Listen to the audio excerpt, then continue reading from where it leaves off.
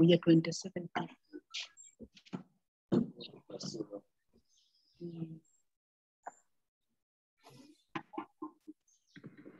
Hello? Hello, everybody. Hello, Agnes. Good afternoon. Good afternoon. Hello. Afternoon. Good afternoon, Dennis. Good afternoon, Fazio. Geoffrey. Good afternoon to you. Good afternoon to you from Dennis. And Aisha too. Good afternoon. Uganda time is now past midday. And I can see we have about 28 participants, and participants are now logging in. I would like to ask the panelists around, should we go ahead and start? You are welcome, Joshua.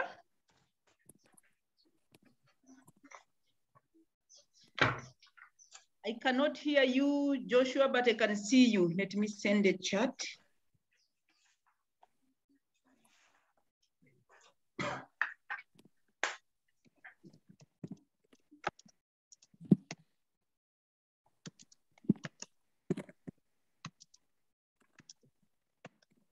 Can you hear me now, Agnes? Yes, clear, loud and clear. You're most welcome to today's webinar. Thank you. It's Looking forward to having you here today. It's a pleasure. Thank you. Yes.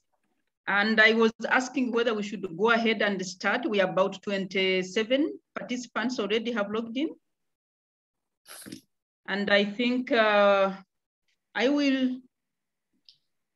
would like to draw attention to everybody listening in today.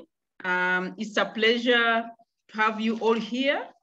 And we are going to be discussing issues around the economic, social, cultural rights of indigenous and minority peoples in Africa, with the particular attention to the right to health and education. And today we are honored to have, we have two panels. Panel one is on health and the panel two on education. And we are honored today to have the following panelists.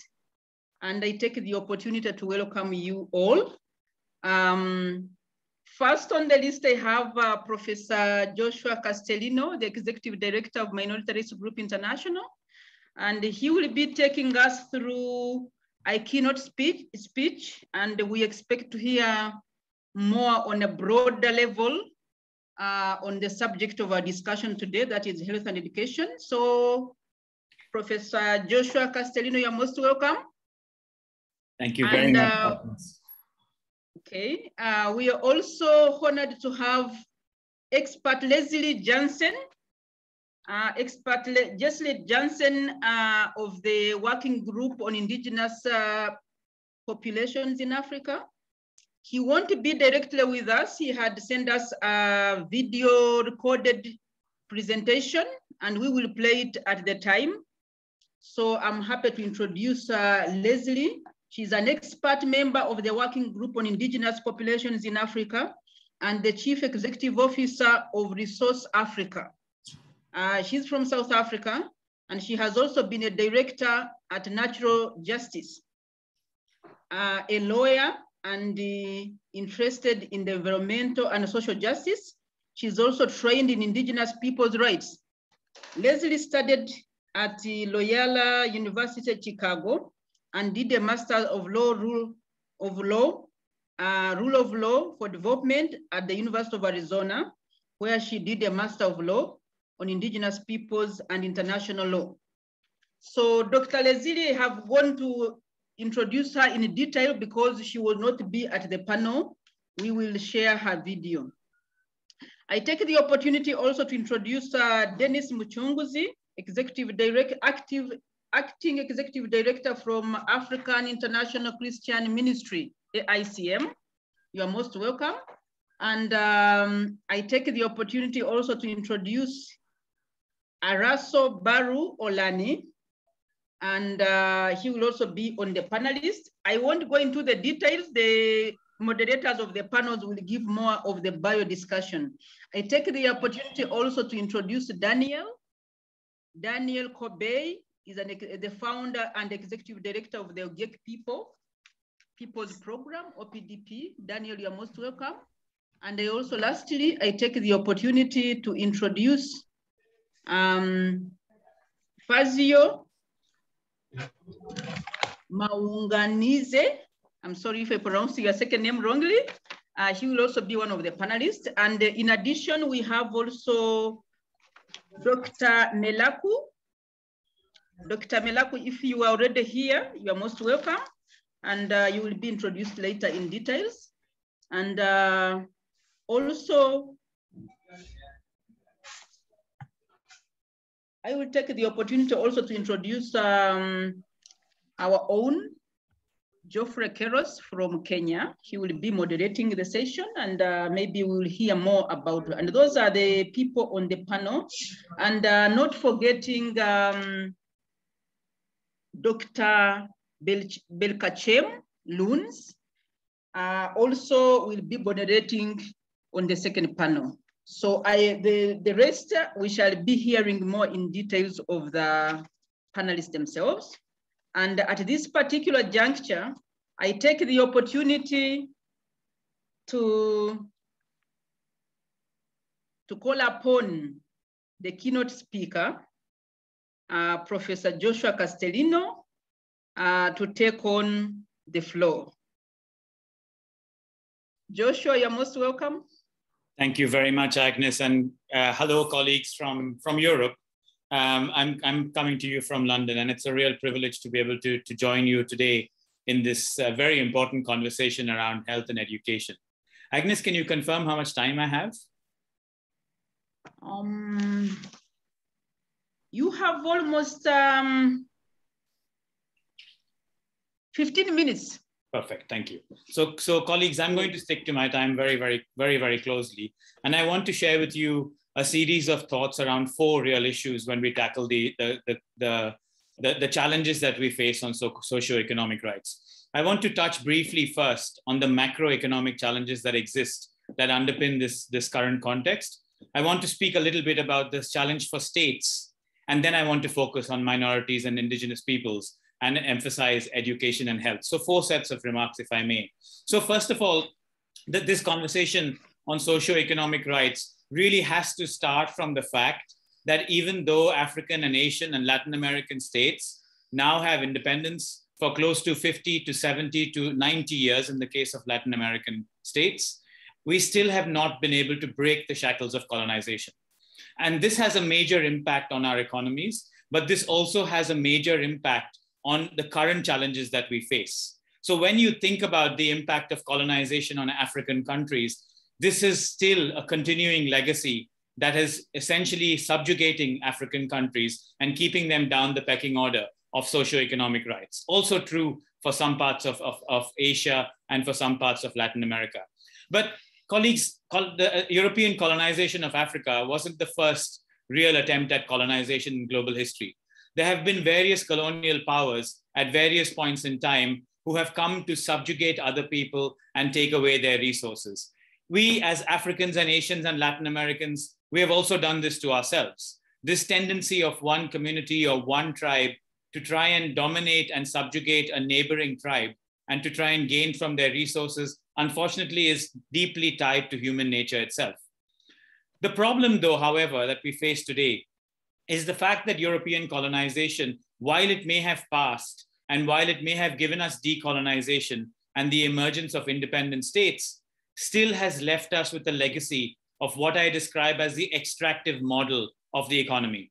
And that extractive model of an economy is really quite simply explained. It's basically you find materials in the ground, you extract those particular materials, and then you turn those raw materials into a product. Of course, many of the extractive materials that we are talking about have been extracted in Africa, but when they are extracted at source, they are deemed to have 0 economic value. And so the people who actually extract those resources get very minimal compensation for it. Nobody ever thinks about what the cost of replenishment will be. And the result of that is our climate crisis. But interestingly, colleagues, when that resource is picked somewhere in Africa, it's a lump of earth. By the time it gets up the supply chain to places like where I am sitting in Europe and the United States of America, and the states that form the OECD, the Organization of Economic Cooperation and Development, that's the rich man's club of states, by the time it gets to these states, that lump of earth has gained incredible value. The problem is that value is not spread across the chain. It only accumulates at the end of it. So what I'm trying to say to you is that while colonization may have ended, the deeply colonial nature of the extractive model we have is still with us. And that extractive model is giving us our climate crisis, without a doubt. And that extractive model will continue to endure. The only difference is that now with decolonization, Africans and Asians and Latin American elites too can benefit from that value chain. So what we have at stake at a macro level is much, much greater. And I think efforts need to be made. And we certainly as Minority Rights Group International push the growth of accountability for colonial crimes, but not just accountability for colonial crimes as a historic footnote. Because there's a tendency certainly in Europe to just say, well, that was a long time ago. But in legal terms, this is a continuing tort. This is a damage that is continuing into the present. Africans in general are facing up to it, and vulnerable and marginalized communities within African countries are facing into it much more acutely. And of course, that's the theme of today's challenge that you face when we think about health and education. So that's with regards to my first set of comments. My second set of comments then really is addressed to the state, the decolonized state that has emerged. Now, there is a tendency, I'm from India, and there's a tendency certainly also in India to blame much of our current issues on the colonial past. In India, certainly we blame divide and rule politics on creating divisions in society.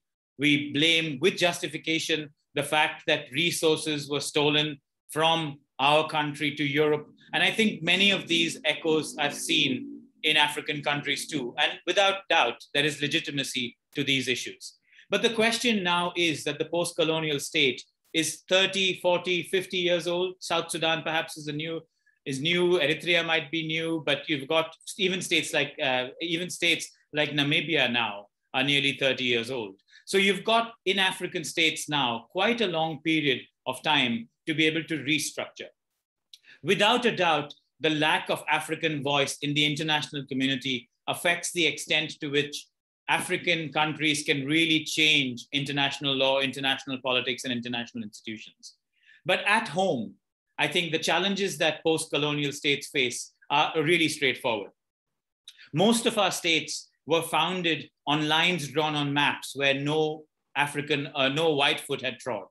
So in many of these contexts, and of course you see this very, very starkly, especially in sub-Saharan Africa, where lines drawn on maps have determined identities into the future. And we are told these identities are going to be into the future for perpetuity. So no matter what previous histories were, those 100 years of colonial rule have essentially determined who is Ugandan and who is Kenyan and who is from the Democratic Republic of Congo. Now, that's a different question for a different time in terms of the legitimacy of the boundaries. The fact, however, is that these boundaries have created multi-ethnic, multi-linguistic, multi-religious states within. So the challenge really is, if we are to fulfill the vision of the drafters of the African Charter for Human and People's Rights, the challenge to the post-colonial state is really straightforward. How do you find a way to distribute resources in such a way that every African child, no matter where they are born and no matter whom they are born, can go some way towards achieving their potential?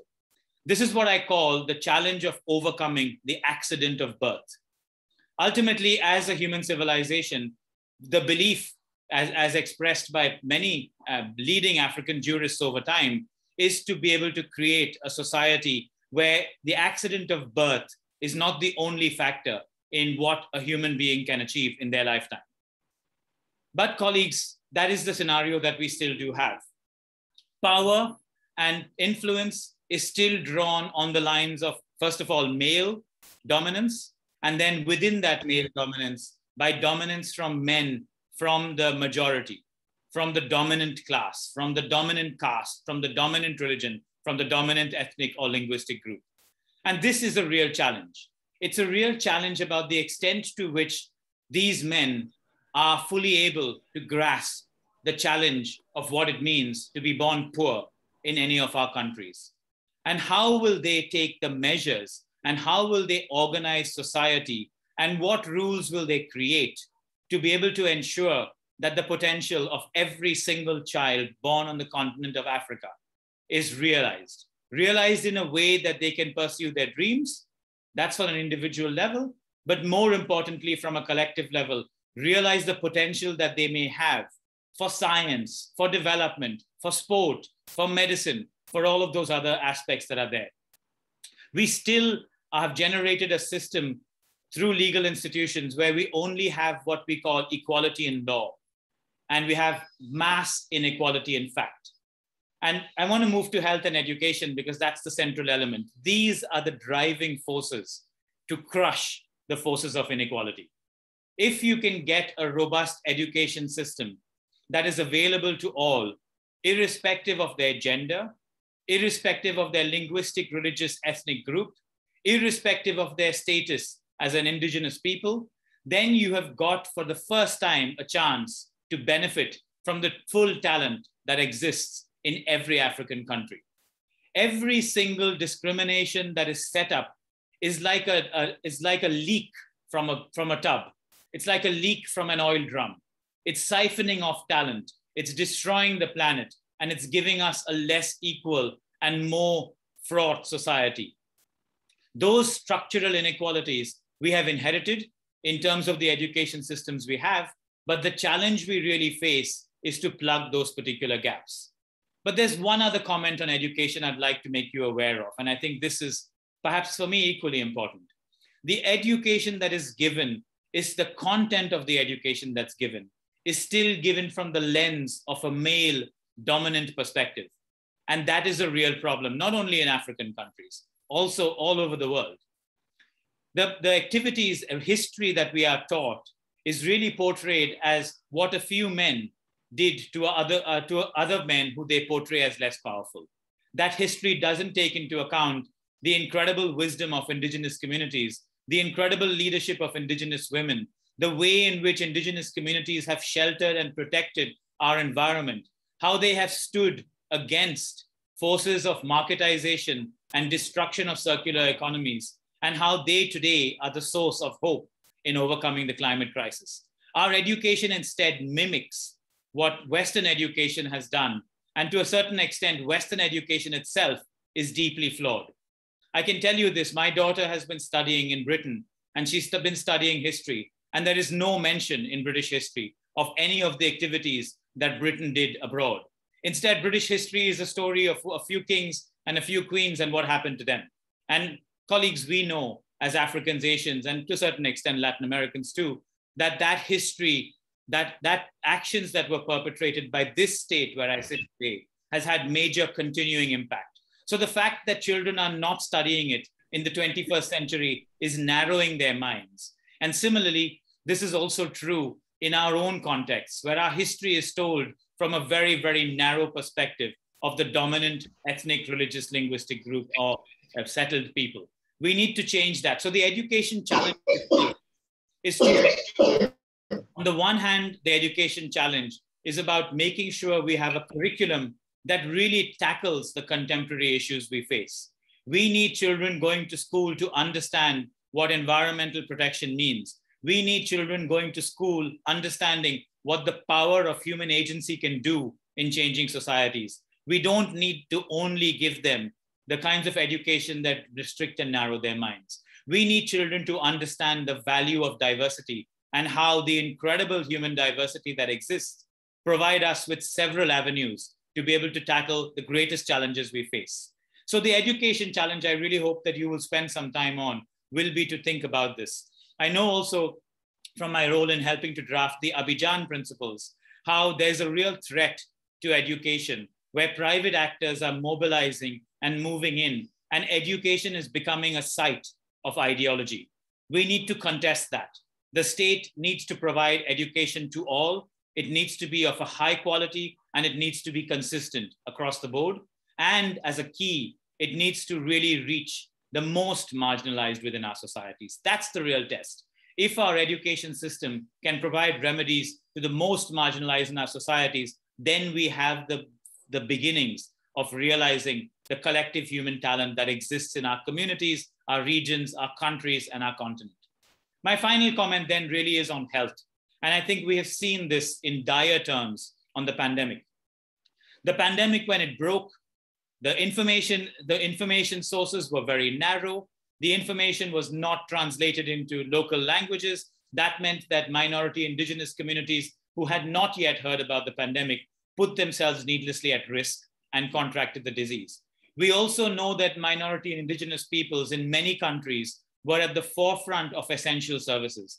They were the ones who had to work through isolations and through quarantine periods. We also know that very often when minorities and indigenous peoples actually began to get the disease and began to be affected by the disease, they were turned away from hospitals because of the inherent bias and prejudice that exists. We also know now at a macro level that the remedies that have been developed have been hogged greedily by Western countries who have bought much more vaccine than they need and are failing to release the formula for the production of vaccines elsewhere and failing to address the ability and the scale at which the vaccines need to be committed. Colleagues, this is structural racism in a modern context. This is the context where we don't have the ability to understand what transnational solidarity means. And we don't have the empathy to understand that unless every one of us is safe, none of us can be safe. The return to a universal health system and the return to the ability for every single African person on the continent and every other visitor to be able to access healthcare, irrespective of their status, is important. It is also equally important that that healthcare that they access is of a standard that's appropriate and also, once again, pays attention to the rich local traditions of medicine that exist in Africa. So this is not simply a question of another site of colonization by which Western pharmaceutical companies can now gain full access to African markets. It's also a process by which we learn from indigenous communities, traditional communities, to understand what it is that all of this can do in the context of our health system. So my time is up. What I have tried to do is to give you something of an insight. I would urge you to think through the macro, the state level, and then the community level. Colleagues, we have a real challenge now in the 21st century. We face a period of increased fragmentation where identity politics is being used by narrow politicians to divide the human family. We need to stand firm against this kind of division, but we need to also understand that the richness of the ways in which we have been brought up, we think, we believe in, that richness and that diversity collectively needs to be knit together to create a vision of a better future. The African Charter on Human and People's Rights, when it was framed, was visionary. African jurists for the longest time have argued about Africans thinking about Africa as one and thinking about the fact that the families need to come together to unite. The real chance to do that is today, and the real site to start is in being able to understand a universal health and a universal education system. I wish you very well for the sessions ahead, and it's really been a pleasure. And I thank my sister Agnes Kabajuni for giving me this opportunity to speak to you. Thank you.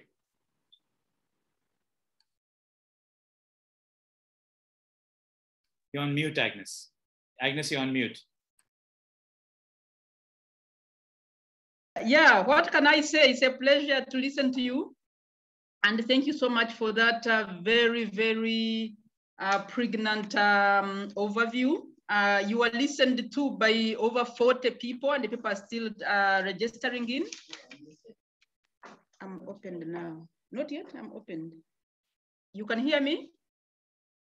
Okay, so It's a pleasure to listen to you, and I'm saying you have over 40 people listening to you, and more people are coming in. So for participants who have tuned in, you are again most welcome. I welcome Dr. Melaku.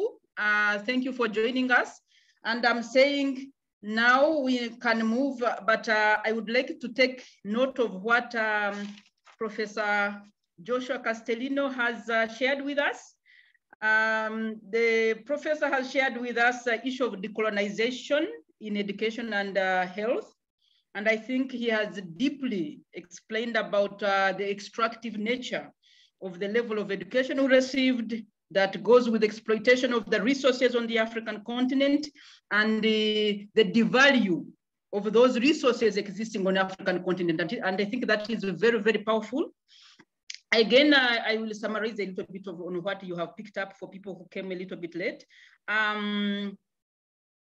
Accountability. He emphasized the question of rather than us looking at the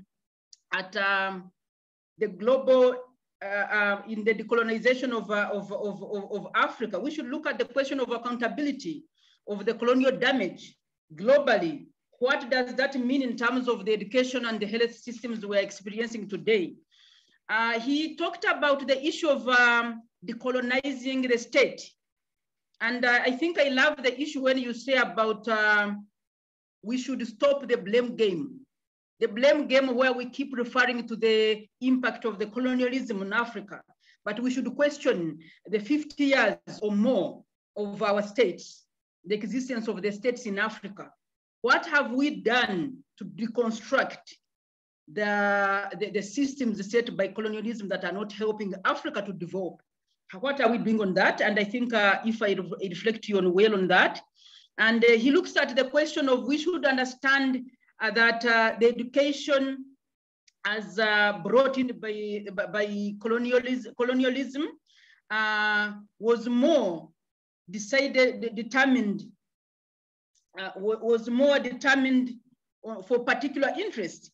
And he also talked about the issue of borders, that the borders we're experiencing in African states today were drawn again by Western colonialists with different interests. And that means a lot of multi-ethnic communities caught up along the borders, how it affects on the linguistic divisions we have. And that again impacts on the nature of education people receive or don't receive, the issue of dominance of ethnic minorities against the others. And you talked about also the question of distribution of resources and how are we redistributing resources as states to ensure that we eliminate inequalities and we promote resources that are contributing to the growing of potential of the African people. And regardless of where they're located, whether they are in rural or remote areas or urban areas. And one of the challenges of ethnic minorities is that they are deeply located in areas underserved. You talked about the issue of power and influence and how this has gone more into the elites, into the class, into the gender and the ethnicity, and how this plays to maintain the status quo of ethnic and indigenous populations in a more marginalized situation. Then you talked about reversing of reversing the kind of education and health systems we are accessing on the continent, and focusing more on the question of driving towards the people achieving their potential, growing talents, and addressing issues of inequality. So you talked about that. And you went deep to look at the content of education. We need to examine what we are getting and also eliminating the education that focused on male dominance and the focus on issues like gender and issues of ethnic minorities. And I think that is very critical because at the moment, majority of women are not accessing education or are dropping out of education or are not completing education. So what do we do in that area? So you raise that issue. And also you talk about eliminating the issue of ethnicity dominance, where dominance, ethnic communities are more dominant than others in places or geographically, but also within the states or across states. So how is this one going to be done in terms of education and health? I think you raised that question.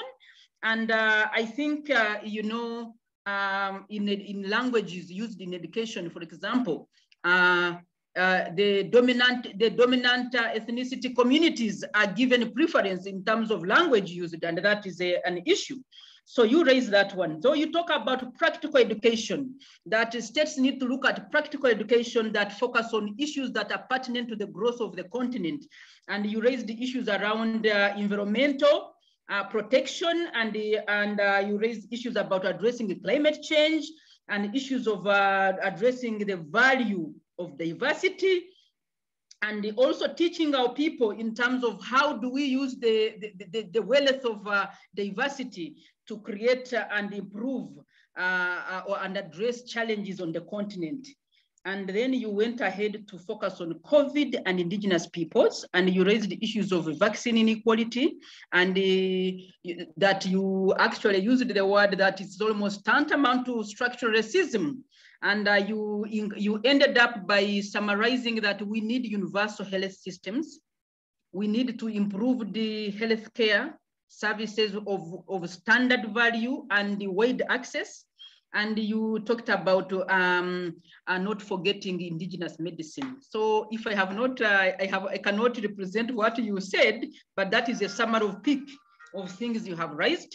And I will not waste more time. I take the opportunity to now call upon the panelists to be ready and take on your positions. And I hand over to my colleague, Keros Geoffrey from Kenya. Keros Geoffrey, or Geoffrey Keros, sorry, to begin with your last name, is our staff with expertise around access to education and health. And he's our coordinator in particular on health and education in East Africa, basically working on Ethiopia and Kenya, but also offering expertise to Uganda and other countries as they come. So Geoffrey, you're most welcome. Geoffrey, are you listening in? Yes, thank you, Agnes, for the this floor chance. is yours. Thank you very much. And thank you for those who have spoken, like my colleague Joshua, and those who are yet to speak. You are highly welcome. So now we are moving to the next session, which is a panel on health. We have three panelists. Two of them are already here, and we are expecting Araso Babu to join us. He's from Ethiopia. I think he has some challenges joining, but let us hope that he will be with us soon. So meanwhile, we will continue with the two panelists. We have Commissioner Resire Chansen and Mukungusi Dennis. Mukungusi Dennis is from Uganda, and Chansen is a commissioner from the working group with whom we are organizing this webinar. So we will start with the commissioner, Resire Chansen.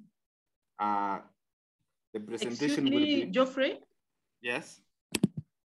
Yes, Agnes? You are aware that the presentation is a video presentation? Yes. So okay. I think our technical people will play the video, and then you will ask questions which we will send to her later on. So we might not be able to get answers immediately, but we will share them on email and other platforms. So we can proceed to the video.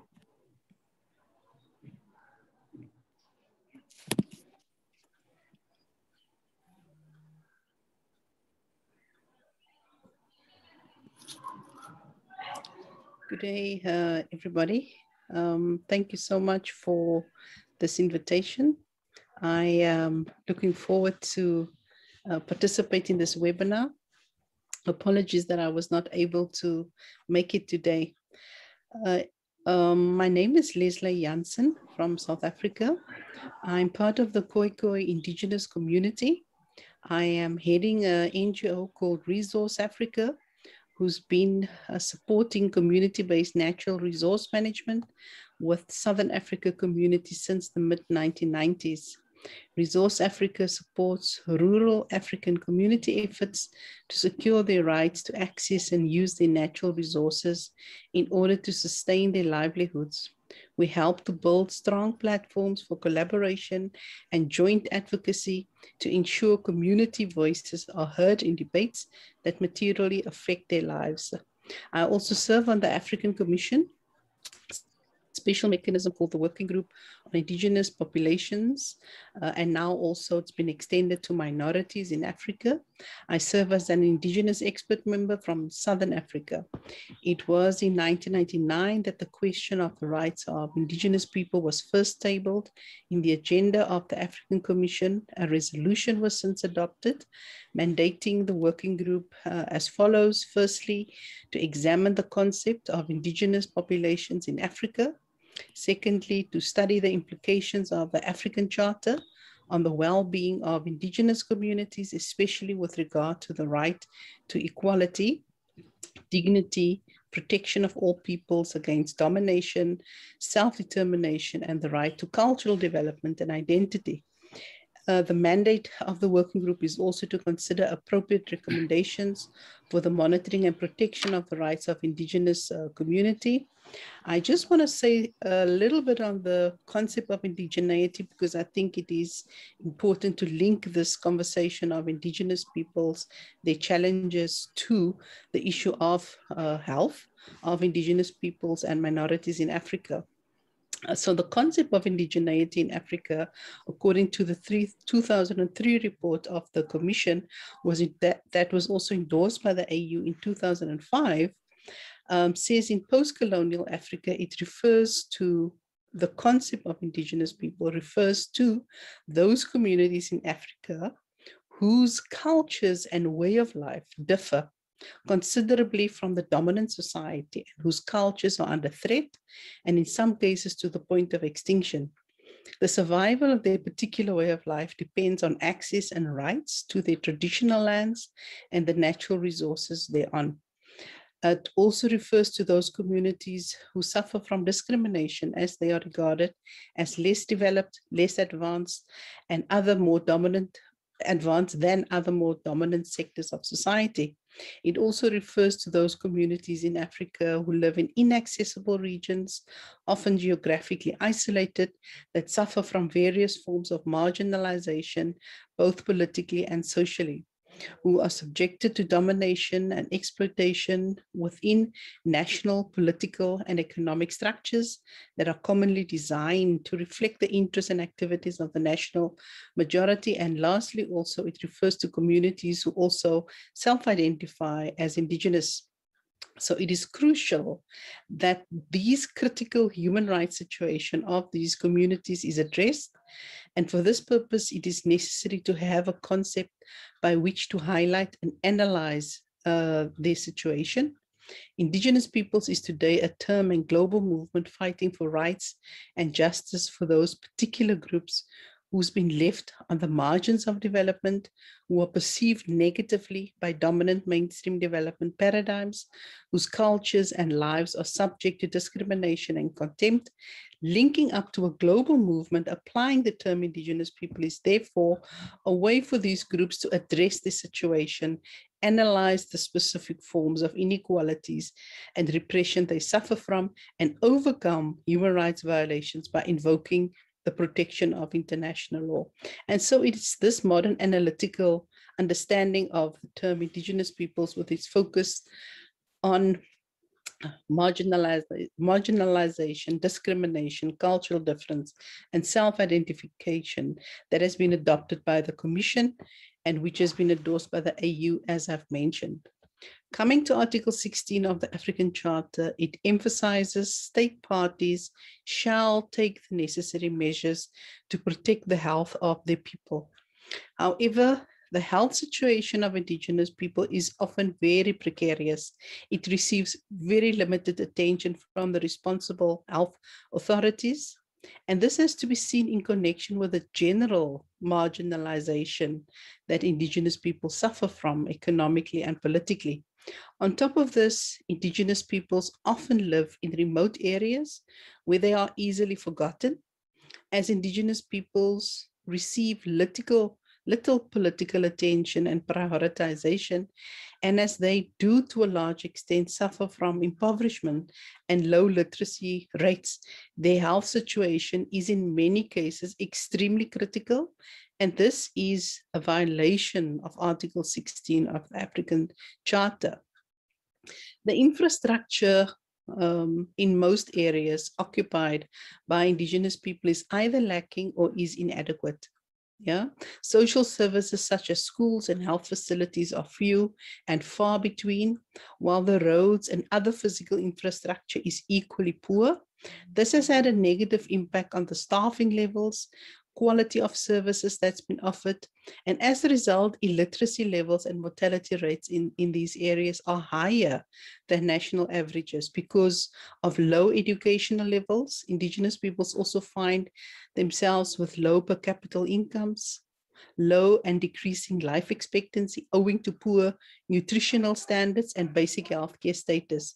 The protection of rights to land and natural resources is fundamental for the survival of indigenous communities in Africa.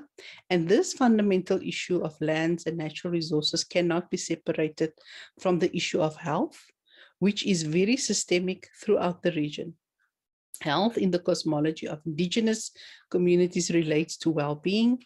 Well-being on its end is tied to their collective survival, which, as we all know, is represented by largely their lands and natural resources, as affirmed by UNDRIP as fundamental to their collective survival. Indigenous pastoral and hunter-gatherer communities in Africa have traditionally occupied areas well endowed with natural resources. Such territories were adequate in size and ecological parameters mediated and supported the sources of their livelihood that formed their biocultural heritage. Yeah. Additionally, those territories they occupied is historically represented by biodiversity-rich areas, locating their food and medicinal sources through the uses of flora and fauna.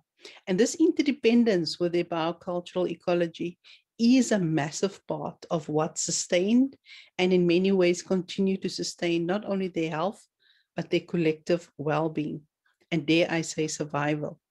Indigenous traditional medicine and deep knowledge of local biodiversity and pharmacopoeia, including anti-inflammatory or plants, coupled with indigenous holistic concepts of health, are important resources for indigenous peoples to maintain their well-being, even when they do not have access to national health structures. Their use of traditional medicine is specifically protected by the UN Declaration on the Rights of Indigenous People, but more specifically by the UN Convention on Biodiversity, Article 8. The African Commission's working group has been closely following the situation of COVID-19 in Africa as it impacts especially indigenous communities and now also minorities.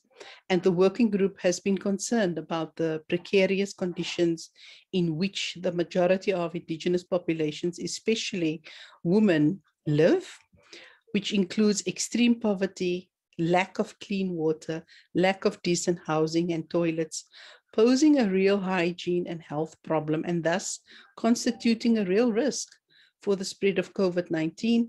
All reports continue to highlight the disproportionate impact of COVID-19 within an already problematic access to healthcare, which is located in national context as it pertains to women and vulnerable groupings.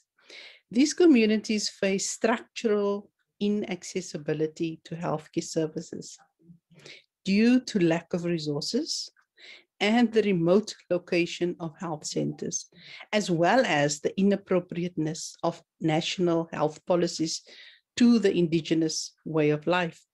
In the report of the current UN Special Rapporteur, the OGIC Development Program in Kenya, in their report stated many communities cannot afford personal protective equipment during COVID, and the distribution by public authorities may reach remote communities too late or not at all. The working group noted that the responses of some states to COVID-19 have had and continues to have a disproportionate impact on indigenous people, including the closure of markets in indigenous areas, which curtails their livelihoods, as well as restrictions on mobility that hamper their pastoral activities. What I can share in terms of the sub-regional trends as it pertains to health and well-being in Southern Africa, it being closely linked to marginalisation and poverty. These indigenous communities are all not formally recognized by their states. They face serious ongoing structural challenges due to their non-recognition as cultural communities, due to the non-recognition of their way of life and the indigenous languages. So with the onset of COVID-19 epidemic, their existing challenges were even more exacerbated, as I'm sure it was for all indigenous communities in the region.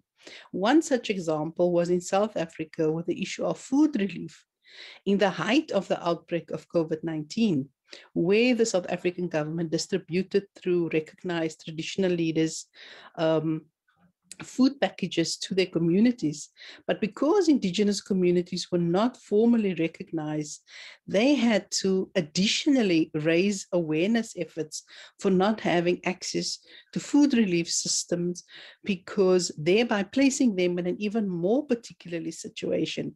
And the reason this food relief missed these communities is because they are not formally recognized and not having that access to justice and the public services as required, such as in this case.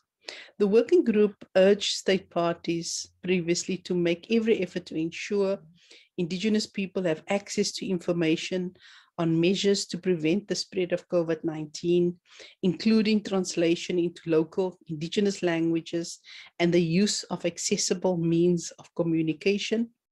The working group further urged state parties through its declaration to take the necessary steps to ensure the health and well-being of vulnerable groups, including indigenous communities, by facilitating their access to safe drinking water, soap and sanitizers, accessible and appropriate health facilities, and other basic social services. The working group also urged the state parties concerned to take in consideration the way of life of indigenous peoples in all decisions taken for the prevention and control of COVID-19, with a view to addressing their specific needs for a strategic response to this epidemic among indigenous communities. And it called on all involved representatives of these communities to make sure that their free, prior and informed consent is obtained in all decision-making and actions concerning them in respect of COVID-19. African agricultural producers and creators of indigenous artwork, as well as gatherers of small forest products, they too have been impacted and unable to sell their goods within the region. In North Africa, the Berber people live overwhelmingly in rural areas, and rural areas have the worst socio-economic situation. The Moroccan Amazigh organization submission to the UN Special Rapporteur stated indigenous communities' strong sense of solidarity has been crucial for the survival of individuals and communities as a whole. Indigenous women were playing and continues to play a pivotal role in this respect. In Morocco, indigenous women were transmitting the traditions to help members of their own communities and other tribes through small fundraising activities to alleviate the difficulties of families most in need during the lockdown. The situation for indigenous people in cities is also not necessarily better. Many displaced indigenous families in urban areas live in poverty and in overcrowded housing and suffer deep racism and structural discrimination, and further hinders their access to basic health and social services and protective equipment. And I know in South Africa, in the urban context, we can certainly testify to that. The pandemic has therefore exposed weaknesses and exacerbated disparities in public health and social security systems, leaving indigenous people behind in national responses, compounding the wider range of systemic violations they already face. I want to just refer to some examples from the country context, include but are not limited to, for instance, the San communities in Namibia, who are also affected greatly by poverty and its effects on health. The major health concerns include tuberculosis, malaria, HIV/AIDS, gastrointestinal problems, teenage pregnancies, pneumonia, and then also alcohol abuse, which is located in a history of historical colonialism and dispossession. So there are mobile health facilities for the San, as they are in Botswana. However, this remains inadequate.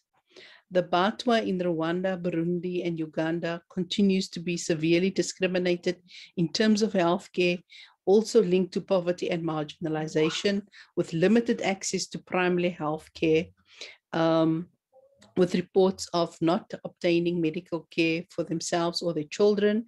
Malnutrition rates are high, continues to be high.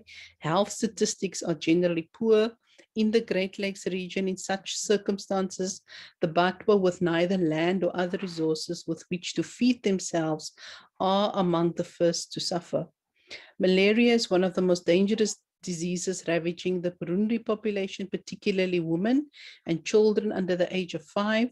The situation of the Batwa in the DRC is similar to that of the Batwa in Rwanda, Burundi, and Uganda, where the challenges of extreme poverty continues.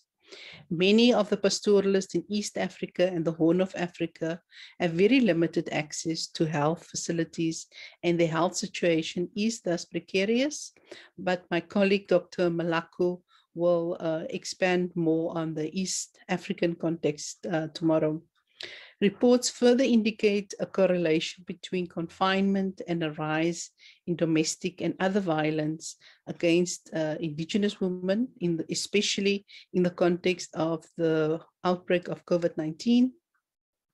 I want to close with the observation that the issue of lack of proper healthcare and well-being of these vulnerable communities in Africa remains a serious and worrying regional trend that undermines and, dare I say, violate Article 16 of the African Charter as it pertains to indigenous communities and minorities in the Africa region.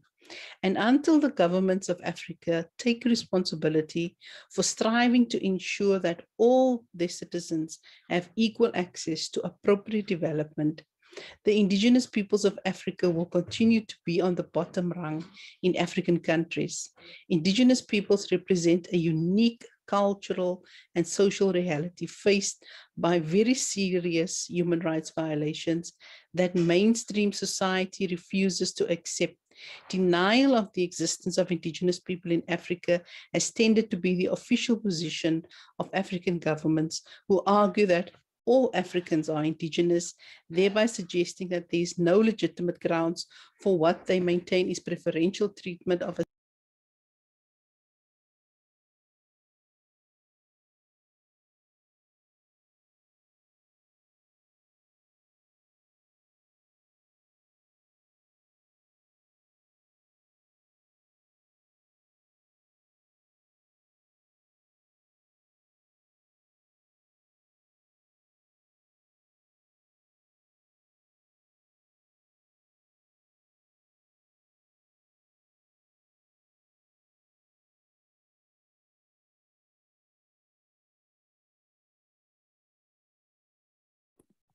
Okay, sorry, the video, I'm informed that the video failed at some point, but we have gotten the gist of the matter and the important work that the working group on indigenous population and the communities in Africa is doing, more especially in pushing for the agenda of the indigenous people. So that was a very detailed overview of the state of access to health from the working group through Commissioner Desiree Jansen. So now we will go to specific countries, 2 of them, whereby we will look at exactly what is happening.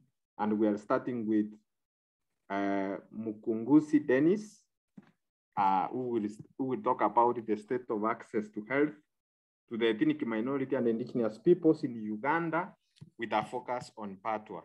So Dennis, you will have 10 minutes. So for those who don't know Dennis, Dennis is Acting Executive Director of African International Christian Ministry, AICM, a non-government organization aimed at creating a transformed and self-sustained community in Africa. He has worked closely with the marginalized Patwa population, documenting their human rights violations. So I will now give the floor to Dennis to share with us in 10 minutes what is the situation in access to healthcare for the Patwa. Please take the floor, Dennis. Thank you so much, Jeffrey, and members listening in. Like Jeffrey introduced me, I'm called Muchungs Dennis. I'm the Acting Executive Director, African International Christian Ministry. We are an NGO located in southwestern Uganda. AICM has worked with Batwa, a minority ethnic group in Uganda for over 30 years in areas of human rights advocacy, health, education, livelihood improvement, and other areas, including resettling them, because AICM bought over 500 hectares of land and resettled Batwa in Kawale, Rwanda, and part of Kisoro. So AICM has been doing that work for quite a long time. And we have worked closely with the local authorities in Kawale and Rwanda, especially the education office and the DHO's office, the district health office, to ensure that Batwa health services, to ensure that Batwa access health services. We, in the area of education, we have also been able to establish schools in Batwa resident communities, and AICM provides scholastic materials, provides meals, pays the teachers, the staff in those schools to ensure that Batwa education and the health, to ensure that Batwa education is given priority. The number of interventions have been made. I want to dwell more on the research. At the beginning of this year, 2021, AICM, in partnership with MRG, with support from the government of Finland, conducted a study on access to health and education services among Abatwa of southwestern Uganda in the 4 districts of Kawale, Kisoro, Bundibugyo, and Rwanda. And the research findings were disseminated to different stakeholders. But what was mostly found out during that research was that the dropout rate among Abatwa was at 51.4%. I will not go much into education. I will basically look at the area of health, because it's what I've been asked to basically present on. But we made that research basically on health, access to health and education services in Western Uganda, in southwestern Uganda, among the Batwa. So on access to health, we realize we compared a lot of information, and we looked at the UBOS statistics of 2014, 2016, and 2018, which showed that Excuse me, Dennis. Yes, Agnes. This is Agnes. I'm sorry to cut you short. Can you increase on your volume? They are asking. Okay. Can you hear me now? Can you hear me very well? So we conducted research on access to Batwa health and education as AICM and Minority Rights Group International at the beginning of this year. And I've already given a figure that the dropout rate was at 51.4%, but I will not look a lot on education. I'll focus on health. And regarding health, we compared a number of researches that have been conducted among Abatwa, and we realized that according to UBO statistics of 2014, 2016, and 2018, Abatwa have been falling below average compared to other nationals or citizens, especially in the area of immunization coverage, antenatal care, and access to clean water. And the child mortality rate for children under 5 among Abatwa population in 2000 was still at 41% against the national average, which was at 43%. The same thing in 2016, water coverage was at 43% against the national average, which was at 78%. And we found out a number of factors that were hindering Abatwa from accessing health services. One of them was longer distance to health facilities. In the areas we went to in Rwanda, Kabala, and Kisoro, we found out that Abatwa walk long distances to health centers, or more than 5 kilometers to a health center. In areas where we went, we realized that it was not even possible, it was not next to impossible for a pregnant mother to move from where they stay to the nearest government health facility. And these people stay above in the hills, in the mountains, with poor services like roads. And so moving from that top hill up to down where the health center is quite difficult. And so most of them end up losing out on health services. Then there were also cases of lack of drugs or medicines in the available health facilities. We are all aware that in most cases, government hospitals do not have enough drugs or medicines. They prescribe for you like 3 sets of medicines, and at the end of it all, they give you one set of medicine, let's say chloroquine.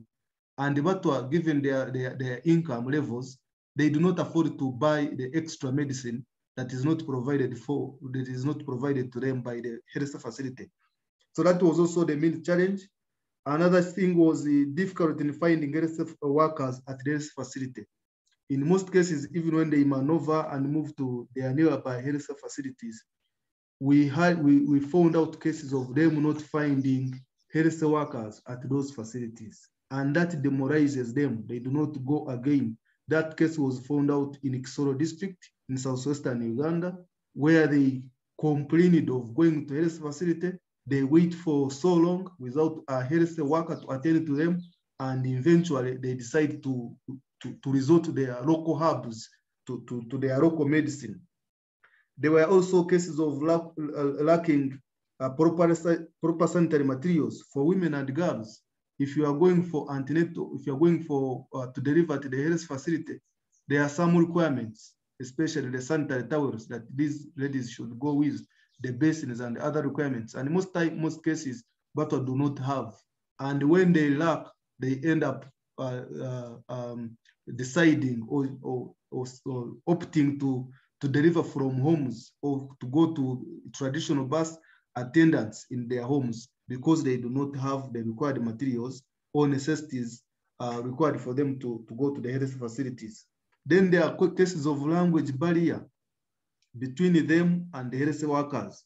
These minorities like Abatwa and other minority communities like the Maragoli and the Benet, most of them are not well educated. So they post other people to work in their areas who do not understand their language very well. And because they do not understand their language, Abatwa and these other minorities struggle to express themselves or to explain them to these people who do not understand their language. So we found it as also a challenge that they really struggle to explain to health workers who do not understand their language. We conducted this research, of course, during the COVID-19 pandemic. And we also found out high cases of early marriages, teenager pregnancy among Abatwa was very high. And these cases are from the neighboring communities, the non-Abatwa, who take advantage of Abatwa because of their their vulnerability. Most of them do not have land, their incomes are so low. So the non-Batwa, their neighbors take advantage of them. And so teenager cases were very, very, very high. There were also cases of immunization and antenatal care. Remember, they move long distances. So when cases of lockdown came in, COVID-19 restriction, it affected them so much. They could not easily move from their areas of residence to health facilities. Remember, they stay in hard to reach areas on top of the hills where the facilities are very poor. They do not have radios. We phone them without gadgets like radios. So even when the government was announcing, putting announcements on radios and televisions, these minorities could not really access the information because they lack those gadgets. So they missed out on a number of services, health services, during the COVID-19 pandemic. Most of them did not receive government masks, what they were giving out as a precaution for COVID. They didn't access ARVs, those who were on ARVs. They didn't get HIV services. Most of those services, they missed out during the pandemic. So a number of measures have been we had to engage a number of stakeholders regarding about health and education. And what came out during our different engagements was that there is need for an affirmative action on health and education. The local authorities here and the central government, they need to really put it into consideration and consider Batwa and these other minorities and put that affirmative action for them, especially in the areas of health and education. We are trying to see how they can be put on those school management committees and the health center management committees, so that they're able to encourage their fellow Batwa and the other minority people to get services from the health center and the schools. We are also working out with the local authorities here, especially the DHO's office, to extend health services as outreach programs. To extend health service programs to Batwa and also other minorities that we work with, like the Benate. The Benate people, most of there are those that were resettled by the government, but there are also those that stayed up in the hills. And so where they stay up in the hills, the Benate do not really have access to services. They are left out in most of the cases on services. So our call to the government has been, please consider these people. They are fewer in a number, but they are also Ugandans. They need services like any other Ugandan. That has been our call to government. Then we also looked at issues of language. Where Dennis, excuse me, Dennis. Yes. You can summarize, yes, because time is over. Okay. Yes, I'm almost finishing. Okay. Issues of language. They are less educated. The Benate, the Maragole, and the Batwa, they're less educated, and people who work with them are from other tribes. So we are looking at issues of government considering their language into this other curriculum and the ministry system. So those were the findings that we conducted as AICM and the MRG, and the main thing is putting an affirmative action, because they are fewer in a number, and unless there's that affirmative action, they will continue to be left out on most of the government services and the other areas like health and education. Thank you so much. Thank you, Mr. Dennis, from African International Christian Ministry, AICM, and for the wonderful presentation. It has very common themes. For example, issues like adequate access to drugs, which points out to inadequate allocation of resources to indigenous peoples, language challenges, where indigenous peoples are unable to express how they are feeling to the healthy workers, and also early marriages. These are common themes which might play out in other presentations. Now, I give this special opportunity to Bob Araso. Bob Araso, sorry, not Bob, but Araso Baru. Araso Baru is from Ethiopia. He's a lecturer at Abraminch University. And also he works for Slum and Rural Health Initiative, Ethiopia. And he has also, with this community known as the E2 Kareyu community, they have conducted a research on access to education and healthcare. But in this specific presentation, he will present on access to healthcare. So he will look at the state of access to health of ethnic minority and indigenous peoples in Ethiopia, with a focus on those two communities, the E2 and the Kareyu pastoralist communities in Ethiopia. So the floor is yours, Bwana Araso. Thank you very much. Can I proceed? Yes, please.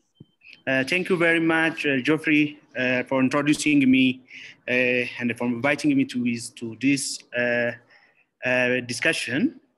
I am Araso Baru, and I'm going to present the state of access to healthcare among E2 and the Kareyu pastoralists in Ethiopia. Actually, in Ethiopia, the country is home to about 15 million pastoralists, according to the source from UNICEF and the EDHS, Ethiopian Demographic Health Survey. Those pastoralists are mainly living in remote parts, arid parts, also dry parts of the country, which is also difficult to access. Of those pastoralists, most of them are primarily living in 4 regions, namely Somali region, Afar region, Oromia, and southern parts. I'm going to focus on one of the pastoralists that is inhabited in Oromia, which is known as E2 and the Kareyu pastoral community. E2 and the Kareyu pastoral communities are inhabited in Fentale district of Oromia, which is bordering Afar to the north and the Amara region to the northwest, and the other side by Oromia. E2 and the Kareyu pastoral communities are transhumant, whose economy are mainly depends on livestock production. They migrate seasonally from one place to another, particularly within their own indigenous area, but they migrate miles, sometimes up to beyond 100 kilometers from where they reside during the dry season for the search of water and grasses for their community, for their livestock.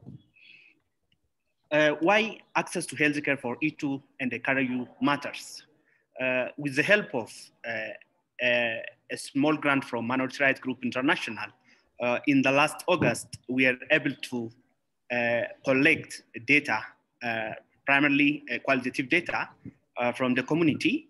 So the reason why healthcare for E2 and the Kareyu matter is that, as common to all pastoralists in Africa in general and in Ethiopia in particular, they are disadvantaged communities who are difficult to access healthcare due to their culture, their economy, lack of awareness, system factor also, because system is mainly, the current system, particularly in Ethiopia, is mainly geared towards serving the stable population, the system structured by itself. The other, the lifestyle of the community, their livelihood. As I said before, they mainly practice pastoralism and they migrate from one place to another. And there is also geographical factor, which is also common to the E2 Kareyu pastoral community. From the perspective of health for all in current Ethiopian system, it has considerable limitation in reaching pastoralists, because the current practice of health, mainly it is saying static health posts, which could not address the mobile population, such as E2 and the Kareyu pastoral communities. Thus, the pastoralists, including E2 and the Kareyu, are largely excluded from the primary health care, such as immunization and institutional delivery. This is the few of them I'm addressing, because human beings need access to healthcare during emergencies for various reasons also. But I'm mainly focusing on immunization and institutional delivery, which pastoralists are currently lack of within Ethiopia. As a methodology, we did focus group discussion, key informant interviews, and in-depth interview for this particular research. Because we are unable to, because they are dispersed, widely dispersed, and we are unable to produce quantitative data because they are widely distributed over large geographical area. And there is also a lack of previous studies in this particular community. So as a baseline, we started with a qualitative, and we did in last August 2021. As main identified results in this is, I will focus on main identified barriers in accessing health service among each and the Karaju pastoralists, because I have limited time. One of the main barriers is there is a seasonal drought and a loss to follow-up, particularly for antenatal care. There is also loss to follow-up for immunization program, because during this dry season, as I said, they migrate from one place to another, and the water, sometimes they store water in forms of ponds that but can sustain more than months. After that, they are forced to migrate from one place to another. So there is a high likelihood of loss to follow-up, and some of our key informants and the in-depth interview participants also responded to this. But when they migrate, the problem is that it's not about their migration. They lost to follow-up, and at their new destination, the respondents told us they lack access, they denied access to healthcare at new destination because the existing system is not allowing them to take, to follow or to start their follow-up at the new destination. So that means there is no system that link seasonal migrant to existing health system at their new destination. For example, one of the quotes that our respondent said is that although there is health post closer to our new destination, we are not allowed to access health service from it because we were told to get service only from health post of our previous residency, which is very far from us. As a result, we can't continue our follow-up. This is one of the respondents lamented the situation to us. So they need a system that can link them to the healthcare at the new destination. Also, that such system is lacking because the existing health system in Ethiopia is focusing on a stable population, that is settled population, and it is not considering the mobile population such as pastoralists. This is one of the problems we identified. The other problem is there is cultural acceptability of modern medicine. They lack awareness about modern medicine. Although there are efforts done by governments, NGOs, and other stakeholders, still the community lacks awareness about the importance of modern medicine, similar to most of the pastoralists in Africa, as stated by previous researchers such as Abakar in 2018 and Estup in 2021. They distrust modern healthcare program, and this is hindering utilization of healthcare services, including institutional delivery, immunization, and others also. There is a common saying to Karayu pastoralists and each one the Karayu pastoralists, which they commonly usually say as a proverb in their community. They say, "One ijole hadumut isan," literally means mothers know how to heal the children using traditional medicine. So their priority is to traditional medicine. They also say it is not medicine that cure disease, but gota, that is a god, that is God, traditional God. So their priority is just praying, and also their priority is just to give preference for traditional medicine. This is all about awareness. They lack awareness. So they need, because they need outreach, the government should emphasize on this to make equity, and equity in access to healthcare, because access to health care is human rights as stated in WHO Constitution. And Ethiopia is also one of the countries that is practicing the WHO's constitution. In addition, there is incompatibility of some activities with local culture. The activities currently... excuse me, Alaso, you have 2 minutes. All right. I'm finishing. I'm about to finish. There is incompatibility of some activities with local culture, such as institutional delivery is one of effective intervention to reduce maternal mortality. However, in Itu and the Karayu pastoral communities, incompatibility of some practices with local culture is hindering access to institutional delivery because they follow some rituals. For example, according to the local culture, they bury placenta, which is not allowed at health institution because of maybe misconception, misunderstanding between, or miscommunication between healthcare provider and them.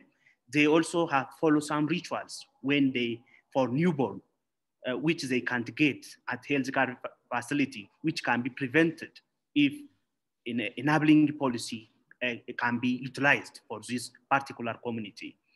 Lastly, lack of access to basic social services and infrastructure to attract health care workers.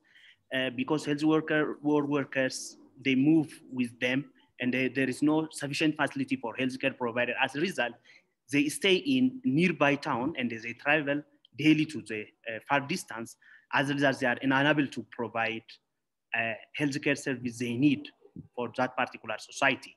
Geographical inaccessibility of the healthcare and lack of transportation is also very common to this community. According to WHO, everyone has the right to access primary healthcare for within 5-kilometer radius. However, it is common among Karayu and the Itu pastoral communities to travel 30 to 35 kilometers to get access to primary healthcare services. One of the healthcare providers we have interviewed said that women are traveling long distance carrying child on their shoulder as health facilities far from their residency. They sometimes arrive health facility once time has gone. It is tricky to even them to let them women go back to their home because they arrive home returning back from hospitals in evening. Even that is tricky to the healthcare provider. As a recommendation, Ethiopian health system need a change and innovation to make service more readily access to pastoralists in general and Itu and the Karayu in particular. Itu and the Karayu pastoralists need physical accessibility of healthcare that harmonize the local culture. For example, in other parts of Ethiopia, there is maternity waiting home, which is built for stable population and they are accessing, but which is less common to the pastoralists and they are never benefited because that maternity waiting home is to prevent 2 of the 3 delays in access to in preventing maternal mortality. So such things are also not built for this particular pastoral community and also for other pastoralists in Ethiopia. This is all about. Thank you very much for listening. Thank you, Mr. Araso Baru Orani from Ethiopia, and for your wonderful presentation on Itu and Kereyu pastoralist community from Oromia. Oromia is a state in Ethiopia, for those who have not been to Ethiopia before. So basically, it's addressing the issues of lack of awareness on the importance of modern medicine and also the issue of inaccessibility in terms of distance traveled because of poor infrastructure, in terms of roads and other means of getting to hospitals. So people are walking up to that 5 kilometers to access healthcare, which is far below the international standards. So thank you, Arasu. And now I will open this. I will actually hand over to Agnes to do the question and answer session. For those who have questions, you can ask the questions through Agnes. So back to you, Agnes. Yes, Geoffrey, thank you so much. But I thought maybe you can continue with moderating the session because you understand better. You've been listening to this and taking note of this. So can I throw it back to you? Okay, no problem. Thank you so much. At the program. So now I will open up this session for people to ask questions or make brief comments. Because we are many, I think we are around 42 participants. Please stick to one question or one comment so that everyone, maybe like 5 people can get a chance to say something. So let us start. You can raise your hand. There is an icon down there at the bottom with an hand raised up like this. You can click on that, then I will call your name.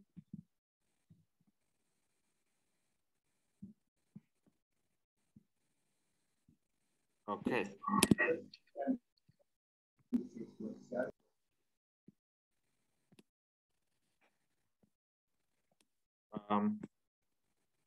Maybe I can meanwhile look at what people are saying on the comments. As I wait to see who is raising their hands, I can see people are relating what is happening in these two communities with what is happening in their communities. For example, the Awel community in Boni Forest, this is from Boni Ahmed, is saying that the Awel community are facing similar challenges. High rates of illiteracy, access to education is difficult. So they are agreeing with the panelists. There is actually one hand here. There is somebody from DRC. The name is not there, but it is Rabbi from DRC. Please, you can unmute and speak and ask your question or comment.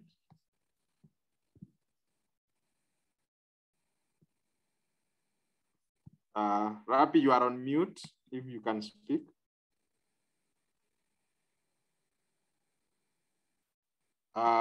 Maybe if Rabbi, okay, we can try Samuel Ayaru. Samuel Ayaru. Alors, vous me suivez? Ah oui, si. Bon, en fait,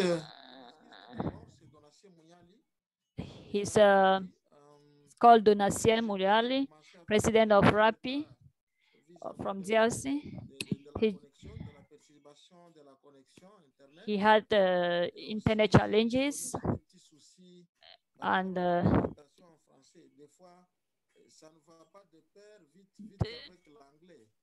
the challenge with the interpretation is that the connection is not quite well. You want to share something on discrimination?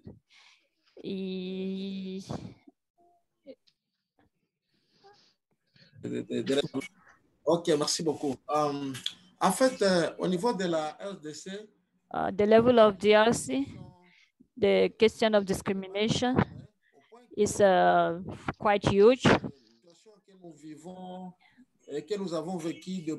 Things that we have been living and are still living right now have not, we have not had great changes. At the level of DRC, we are struggling to have a law that will protect and promote the right of indigenous communities. The law was adopted in 2021, April 2021,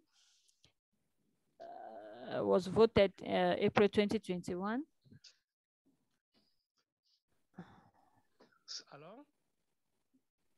Hello? Can you get me? Yes, we can get you. Ça, pendant un grand moment, ça a commencé en 2012 avec la collecte des informations. The struggle started in 2012 with the data collection. Ça a commencé en 2012 avec la collecte des informations. Data collection. And today in 2021, we are now seeing the fruits of the struggle, and we have a law that protects and promotes the right of indigenous communities of DRC. We are also struggling to see how the law can protect the right of the communities. We also have another situation where some communities and some leaders do not want to see that the right of indigenous communities are being promoted and respected. It's good to, it's also good to work in collaboration with the decision makers, especially with regard to legislators, in order for us to use the law and benefit from all what it entails.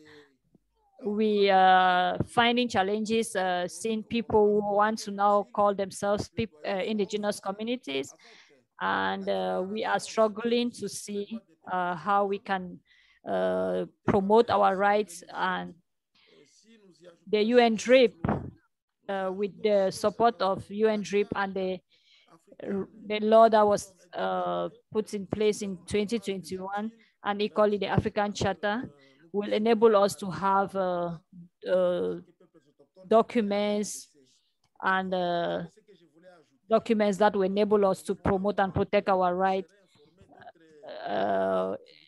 If there are other activities that we wish to put in place, we will not hesitate to share with you in order for us all to be aware and support the indigenous communities of DRC in this, with regard to this issue. When the time comes, I will be able to share with all of you. Thank you. Okay, thank you. Thank you, Donatien from DRC, for the comment. And just to respond, maybe we will share the presentations of all the panelists so that those who are having internet challenges, you can be able to catch up with what we were discussing. So let me go to Ethiopia. There is Geremiu. Please let us keep our comments or questions very short so that others can speak. I can see there are like 5 people who want to speak. Please, Geremiu, then Samuel. Geremiu? Are you there, Geremiu?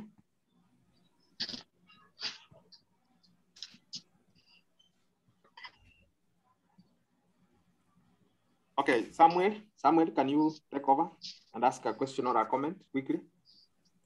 Yes, thanks everyone. I just wanted to comment on 2 areas of health and education. Among the indigenous minorities in Africa and Uganda in particular, we have the main language barrier between service delivery, service providers and the recipient, the stakeholders. So I would recommend that we go for affirmative action by the governments of Africa and Uganda in particular to address the issue of language in schools. We have to make sure that the curriculum we develop in the indigenous people's languages so that our children are able to get the gist of the education from their mother tongue. And secondly, in order to get services closer to them and in a language which they understand, these children after graduation in their several fields of education will be able to give back to the communities in their mother languages. I just wanted that part to be a part of the recommendation from this Zoom meeting, that we are able to take to our government and assert our rights as indigenous peoples of the world, that we are entitled, and it's a human rights for us to have our cultural languages retained and used in schools. Thank you. Thank you, Samuel. Your point is taken. Maybe one more person, maybe I can give to Christine Kandie from Kenya to balance the gender issue. Then from there, I'm sorry, the others, you can drop your comments under the chat box, then we will respond, or the panelists will respond. Yes, Christine. Thank you, Geoffrey, for the opportunity to speak. I'm Christine Gandia, working for Minorities Indigenous Women Empowerment Network. This is a CBO that works to raise the voice of Indigenous women and persons with disabilities. So I wish to thank the panelists for good and rich discussion, and even opening up our minds in regards to the level of education and the kind of neo-colonization that we experience up to this time. So my question is that now that we know ourselves, because the issues that has been raised by the people from the Patu and the one from Ethiopia are the same that we face as a Minorities community here in Kenya, because the issues of education level, the level of service provided is not the same with the dominant community. Because our livelihood or the way we do, the way we live and the way we accept the issues to do education, even within the community itself, is still a challenge. So my question is that, can we have a mechanism in African Commission, through the African Commission, that captures the challenges that we go through as minority and indigenous people all over Africa? Because the challenges we share in Kenya are the same challenges that the people in South Africa experience, are the same challenges that the pastoralist people in Burundi and Patu also go through. The issues of education up to this moment, we struggle to access quality education. We struggle to access issues of health. We get health facilities. Christine, yes. we have gotten the question. It will be answered during the session on education. Thank you very much, Christine. Thank you. Okay, I think up to this point, I know there are many people who have raised up their hands, including Jeremy Wana from Ethiopia. Please, you can drop your comments on the chat box. Otherwise, thank you very much for the serious contributions, and all the panelists. Thank you very much for your contribution. But we will share the questions. Please feel free to answer them even after this session. Thank you very much. Thank you so much, Geoffrey, for that moderation, and the session was a fantastic one. I think you will notice that the two items we are discussing today are very closely related. People keep referring to education. We are going to have a panel on education. But I think at the end of the two, I encourage everybody to stay on and we discuss more in depth. And I would like to read the comments I'm seeing from ECRNet. Collins is asking, how do we build a collective and shared analysis around these issues and build people's power to address them? I think, Colin, that's a very strong question. We need to come back to that one once we have done the second panel on education, and then we can be able to go in depth.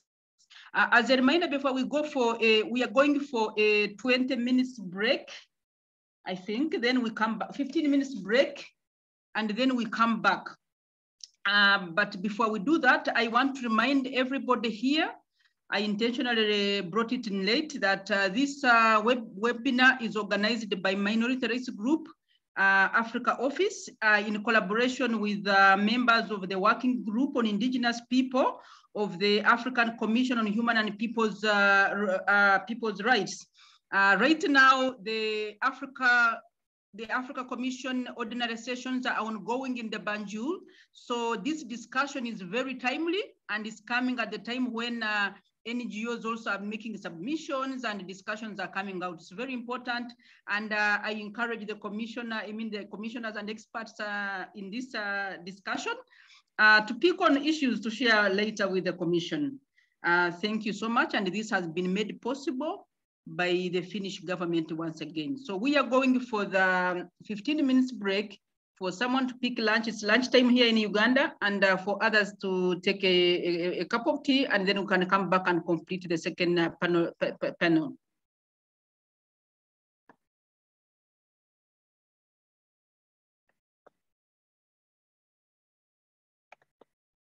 Loic?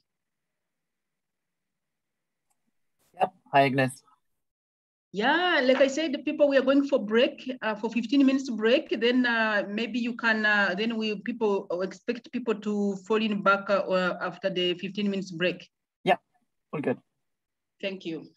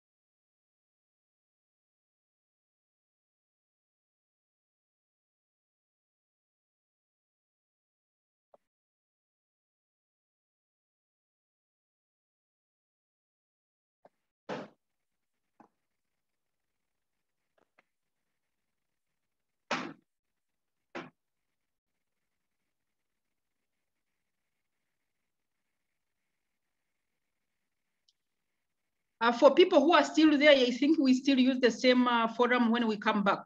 The same, they mean the same link. So let me go back and put it on everyone.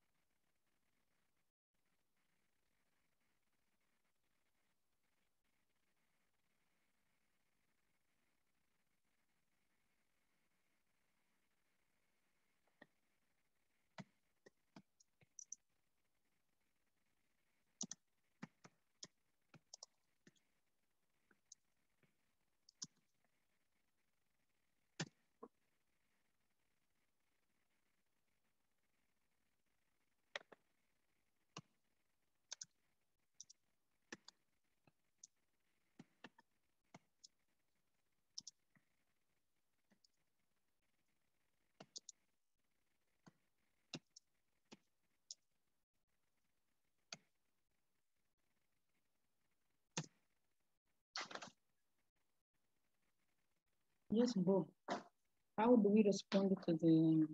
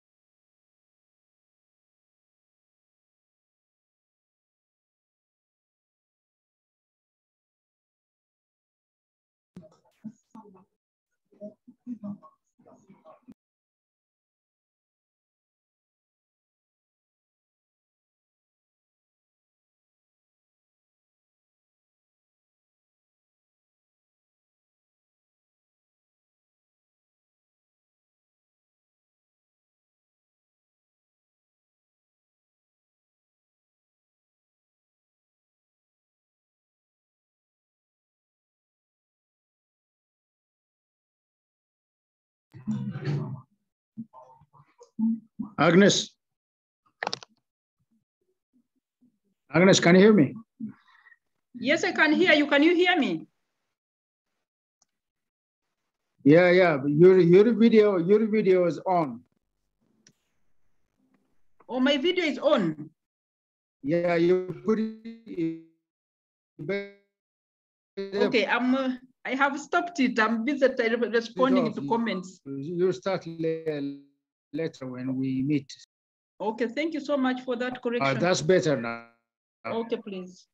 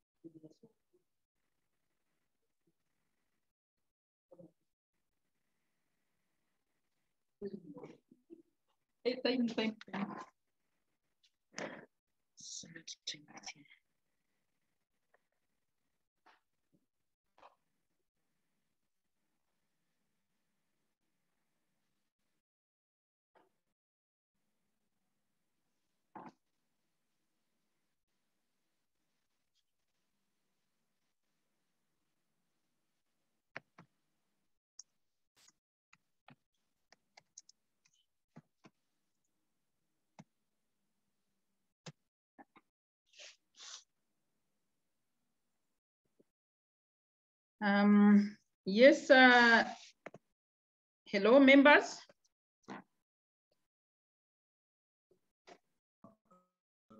Yes. Hello.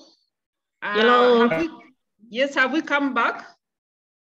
Yes, we are. Yeah, I'm encouraging people to come back, and I'm sure others could have tuned off and they're coming back. And we should take the opportunity to hand over to Berkacem Loons. Dr. Berkacem, you're most welcome. Good morning, Agnes. Good morning, Dr. Berkacem. It's a pleasure to see you, your face. I hope you're seeing me as well.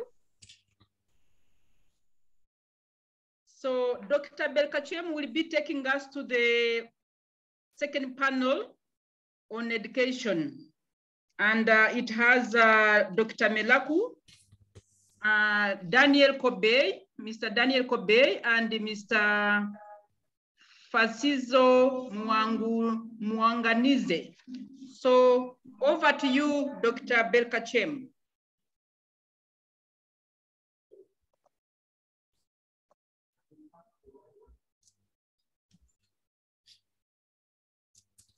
Merci beaucoup, Agnès. Bonjour à toutes et à tous. Est-ce que vous pourriez sélectionner français, s'il vous plaît? Pardon? Est-ce que vous pouvez sélectionner français, s'il vous plaît? Il y a un menu interprétation. Je vous entends mal. Est-ce que vous m'entendez maintenant?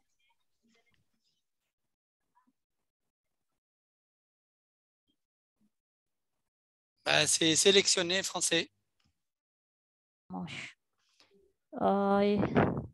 Oui, on vous entend. Yes, we can get you. Est-ce que vous m'entendez? Ok, je peux y aller? Merci. Donc, je disais merci. Thank you, Agnès. Good morning to everyone. En fait, j'appréhendais un peu cette réunion car je pensais qu'elle allait se dérouler uniquement en anglais. I was thinking the meeting will be only in English. I'm happy to get the interpretation.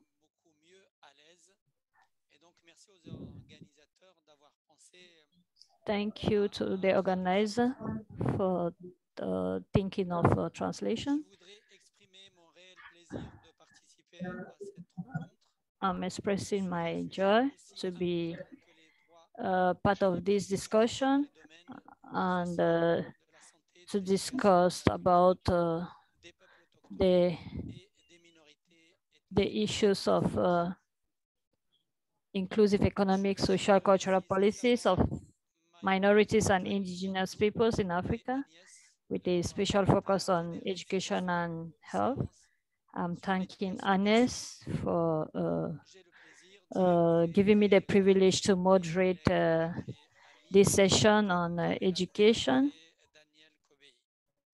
It's also a pleasure to meet my colleagues, Mr. Kobe and the other.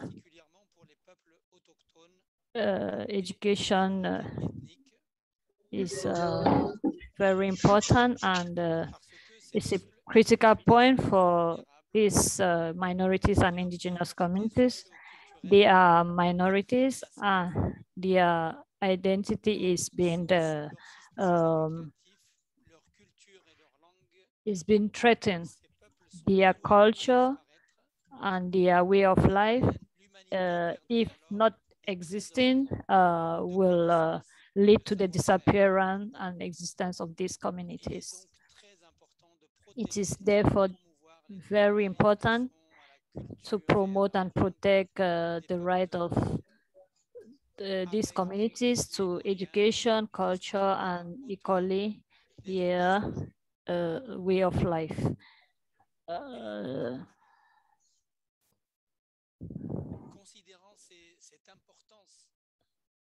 Considering the importance of this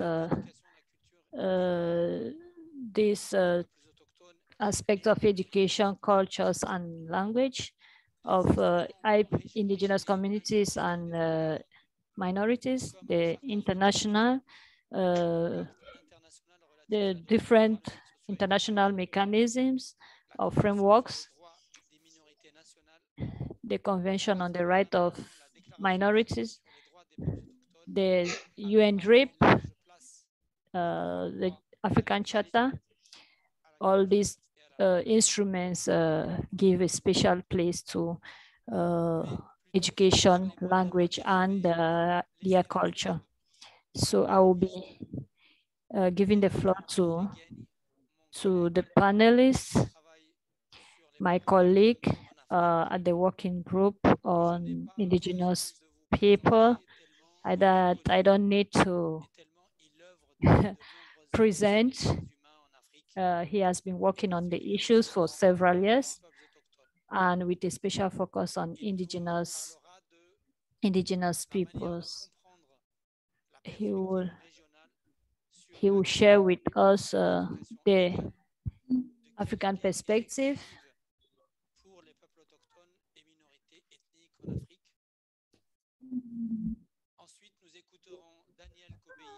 We will later listen to Daniel Kobe, who has been working in promoting and protecting the right of indigenous with a special focus on the Ogier case, and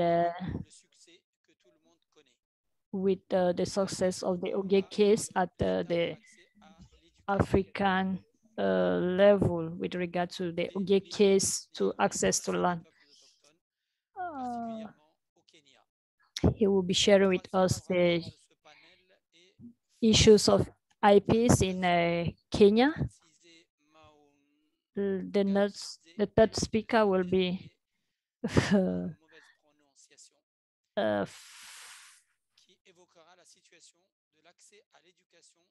Fazijo, who will be talking about the issues of indigenous communities in Zimbabwe. She's a holder of a master's degree on gender.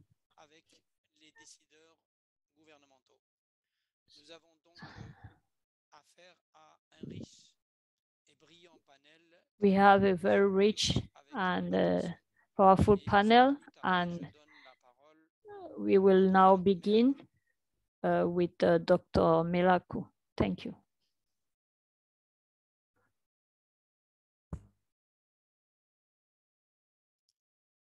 Melaku, you have the floor. Melaku, vous avez la parole.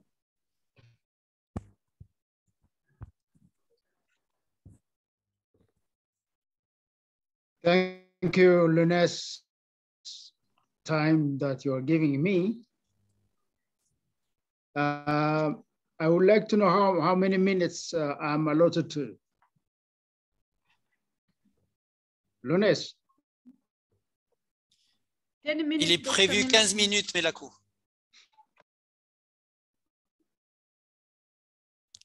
For 15 minutes for your presentation. Yes. This minute? All right, then I have to be quick. Yes. All right, thank you very much for inviting me to importance of education to indigenous peoples. As you know, needless to say that education is extremely important to indigenous communities, and that in fact is why two of the most important international instruments for indigenous peoples, namely the UN Declaration on the Rights of Indigenous Peoples and ILO Convention 169, clearly stipulate the importance of education to indigenous peoples. It has been also emphasized through several forums and other international panels on dealing with indigenous peoples, that education is key to development and personal as well as social development for indigenous peoples. Let me say that education is essential, particularly for indigenous peoples, because one, it relates to social development as far as indigenous peoples are concerned, and it relates to social empowerment of indigenous communities. Education is key for these two important processes. Now, when we deal with education, it's not just about education, is not about communities, because education in this sense deals with one, formal education for children and civic education for the youth.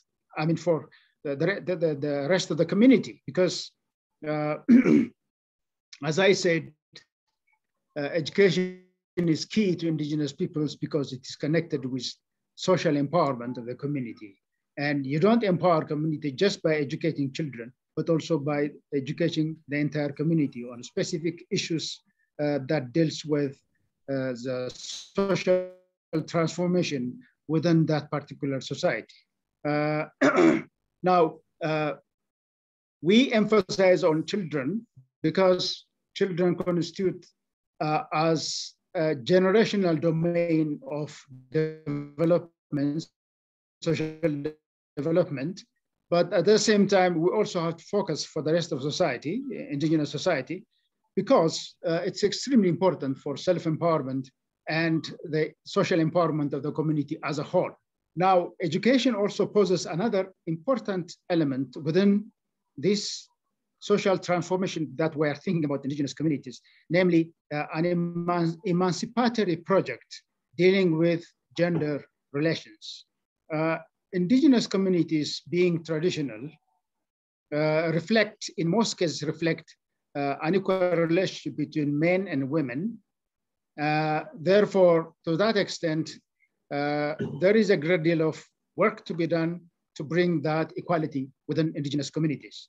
Needless to say that women are really, really marginalized and excluded from decision-making processes within indigenous communities. And it's very important when we argue and we fight for emancipation of indigenous communities as a whole, we also have to fight for gender equality within in these communities, and they can only be done through massive civic education addressing the entire community. So education is not just for the youth, it's also for the entire society. If we are thinking about social empowerment of the community and the social transformation, taking education as emancipatory project for women. This is very important. The other element of why education is key to indigenous communities is the fact that, as stipulated in the UN Declaration, it's important that indigenous children go through and be propped up with their own history, with their own indigenous knowledge system, which the community as a whole doesn't want to forget. Therefore, it is important, education is important from the perspective of indigenous history and from the perspective of indigenous values. We know that indigenous communities are extremely important and extremely useful values because they have a very specific indigenous knowledge system, which the rest of the world might and should learn from. Therefore, there are a great deal of extremely important values within this knowledge system, which on the one hand should be retained by the community, by educating children, and it has to be shared by the larger community outside the indigenous communities as a whole. One other element when we talk about values to be maintained by education, then what kind of education are we thinking about when it comes to pastoral communities, for example? There is transhuman nature of pastoralism in Africa. Therefore, we have to come up with creative ideas as to how to provide education on regular basis to pastoral children. And that brings us to the question of mobile schools. And we also have to think in terms of other social services like health services through mobile clinics and so on and so forth. But the most important thing in the pastoral life, which as part of the indigenous knowledge system should be retained, and that the rest of society should also learn from pastoral communities, the fact that their attitude towards the environment is absolutely crucial. Because they depend on the environment, they are the ones who protect the environment. And in fact, in some pastoral communities, such as the Afar in Ethiopia, they have specific laws within their communities, such as like, anybody who found a cutting tree will be fined in terms of cattle or money. You see, that much is, that much is the value really given to the protection of the environment by pastoral communities. So these are the kind of values that we have to retain, and we know what happened at the global level, to start video, okay, I will start the video. And we know what happened last week or a few days ago in Glasgow. The world is confronted with a deteriorating climate change situation, which scientists also warn us that we only have 11 years to go to really check and control the downgrading of the international world climate. Therefore, it is extremely important and urgent that the world should act to control the climate change processes. Is in this sense, then the world has a lot to learn from pastoral communities, who are the champions of protecting the environment. So this is, this poses a paradox in terms of so-called civilizations. When so-called advanced societies or societies who consider themselves as advanced and consider indigenous communities as backward, traditional, and so on, then at the end of the day, we see that it is indigenous communities who are the custodians of this world because of their attitude towards the environment. Now, this is essential to be consolidated and continue through education. Education plays an important role in transforming, in transmitting these messages, not only to indigenous communities, but also to other communities in the rest of society. Now, let's start with the normative. In the normative sense, what can those who hold the resources, who have the resources, what can they do to provide proper education to indigenous communities? no doubt about that, no doubt that the state, the so-called state and international communities have a huge resource to unleash a massive education to indigenous communities, the kind of education that indigenous communities need. That is in the normative sense, but in actual fact, do states and international community, do they want to provide the kind of education that we're talking about to indigenous communities? That is an issue that we have to really think about, but which I think, or I seriously doubt that states and international community are really interested to provide education to indigenous communities, because these two forces expect indigenous communities to change and transform into mainstream society. So that goes into contradiction to the very foundation of indigenous communities, societies, and so on. Now, somebody was mentioning the question of decolonization, but decolonization cannot take place without really going into the analysis of looking into the impact of colonization on indigenous communities. What did colonization do to the larger communities in Africa and to indigenous communities in particular? I remember once in 2002, I think, attending a UNDP meeting in Gaborone, Botswana. And at the beginning of the meeting, there was this minister, I don't know what minister he was, Botswana minister addressing the meeting. And there were about 15 to 20 members of the San community sitting right in the room. And he was pointing at them and say, these savages. So, people with that kind of mentality can never provide any kind of assistance or anything in terms of policy towards indigenous communities. No, people in power should change radically their attitude towards indigenous communities, and only then they can come up with a proper policy towards enhancing the well-being of indigenous communities. So to that extent, in Africa as a whole, I have never come across any government that has a specific policy on either pastoral development or indigenous people's development. The only exception is the government in Ethiopia, who came up with a policy of pastoral development last year, which is a major breakthrough, not only to Ethiopia, but also the rest of the continent.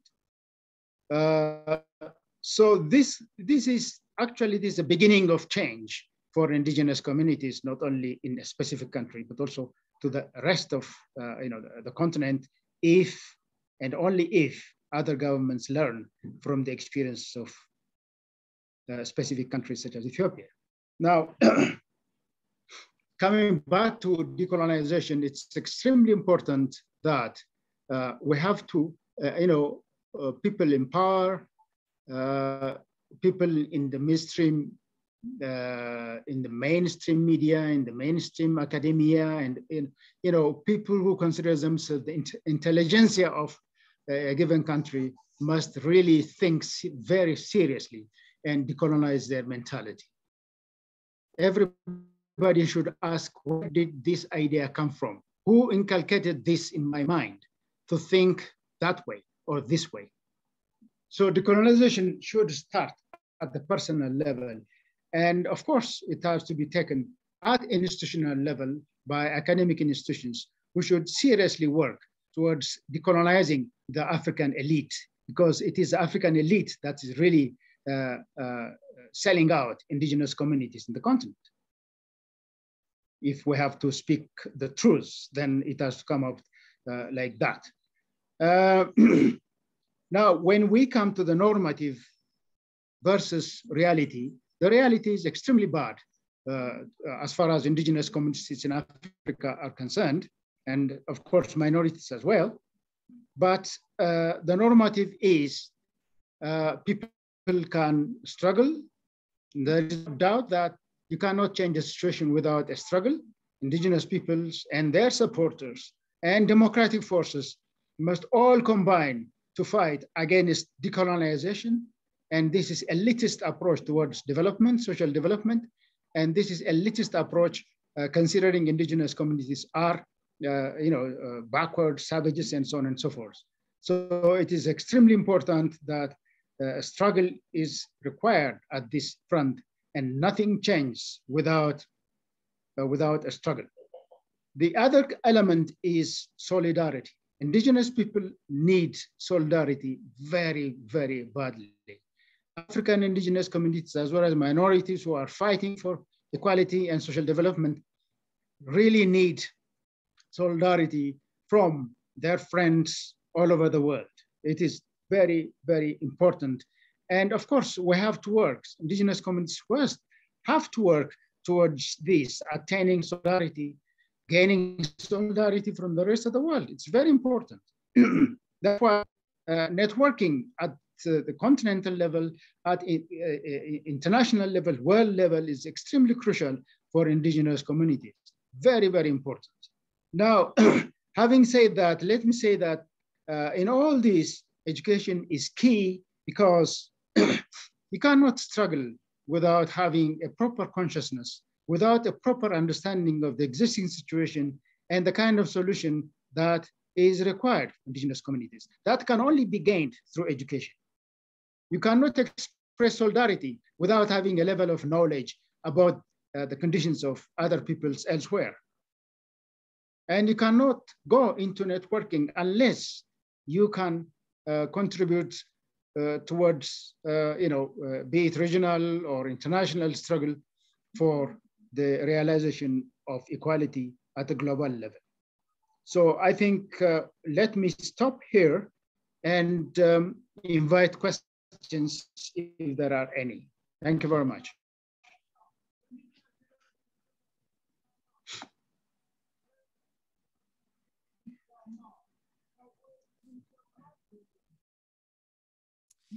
Merci beaucoup, Dr. Melakou, pour Thank you, Dr. Melakou, for this intervention. Very rich, as usual. We will come back with questions later on.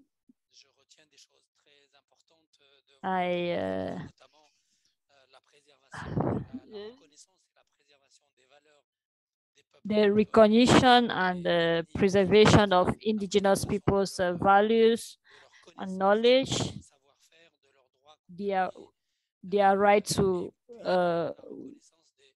education, their way of life, their recognition as indigenous people, and equally their recognition as people, the important role they play in the preservation of climate, a lack of political will from international organizations and states to accept the existence of indigenous people in Africa.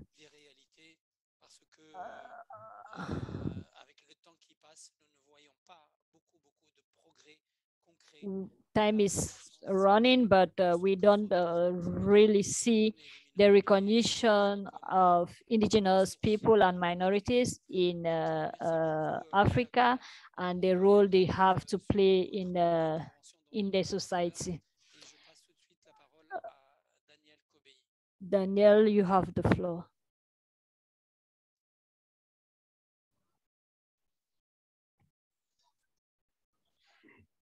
Yeah. Good morning, thank you very much, Daniel. Thank you. You can hear me? Okay.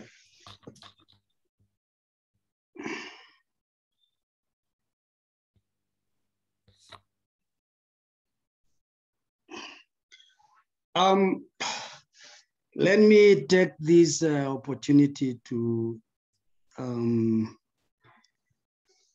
discuss a bit about the Ogier community. And as Dr. Melako was speaking, I could just see, we talk about indigenous peoples and maybe minorities, but sometimes there are some indigenous people who are more marginalized than the other indigenous peoples. For this part, I could talk about the hunter-gatherers. The hunter-gatherers in Africa, for instance, are more marginalized than the other indigenous peoples. You talk about, I heard somebody talk about the Batwa on health issues, talk about the Ogiek, you talk about the Yaku, the other communities, Sengwer and the rest in Africa, the San people, and most of the indigenous and under the hunter-gatherers perspective. But in this case, today is a very interesting subject for me because I talk a lot about the Ogiek and the land issues, but today I'm privileged and honored to speak about education, which is something I take in the bottom of my heart. And I want to sincerely say that this particular moment, I feel that as indigenous minorities, there are a lot to be discussed about this. And the right to education, sometime Diva, let me just a minute.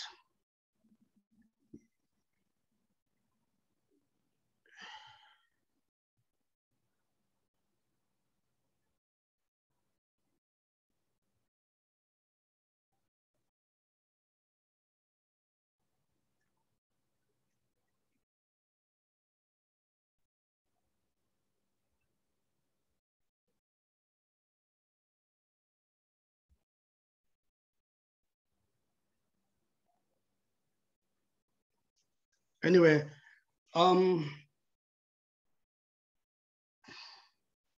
allow me to reorganize myself.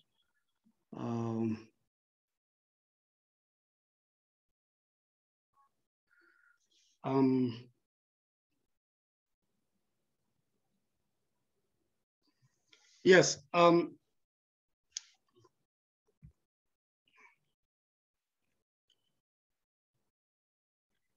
The right to education, that means that the right is guaranteed legally.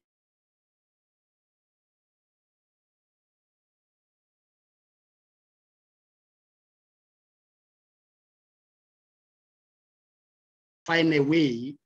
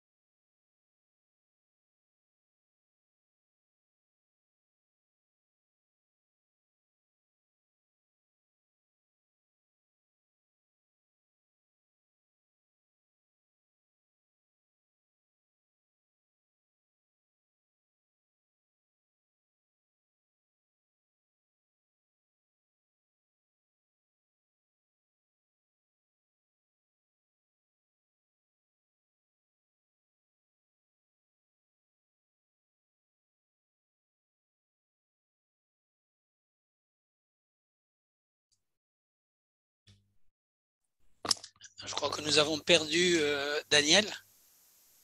I think we have lost Daniel.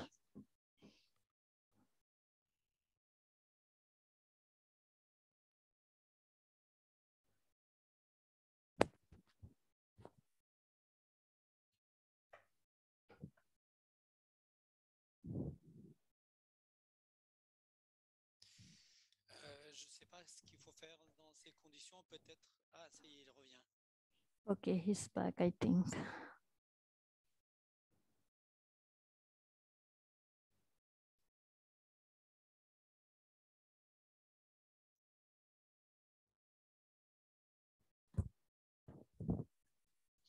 I'm sorry for that.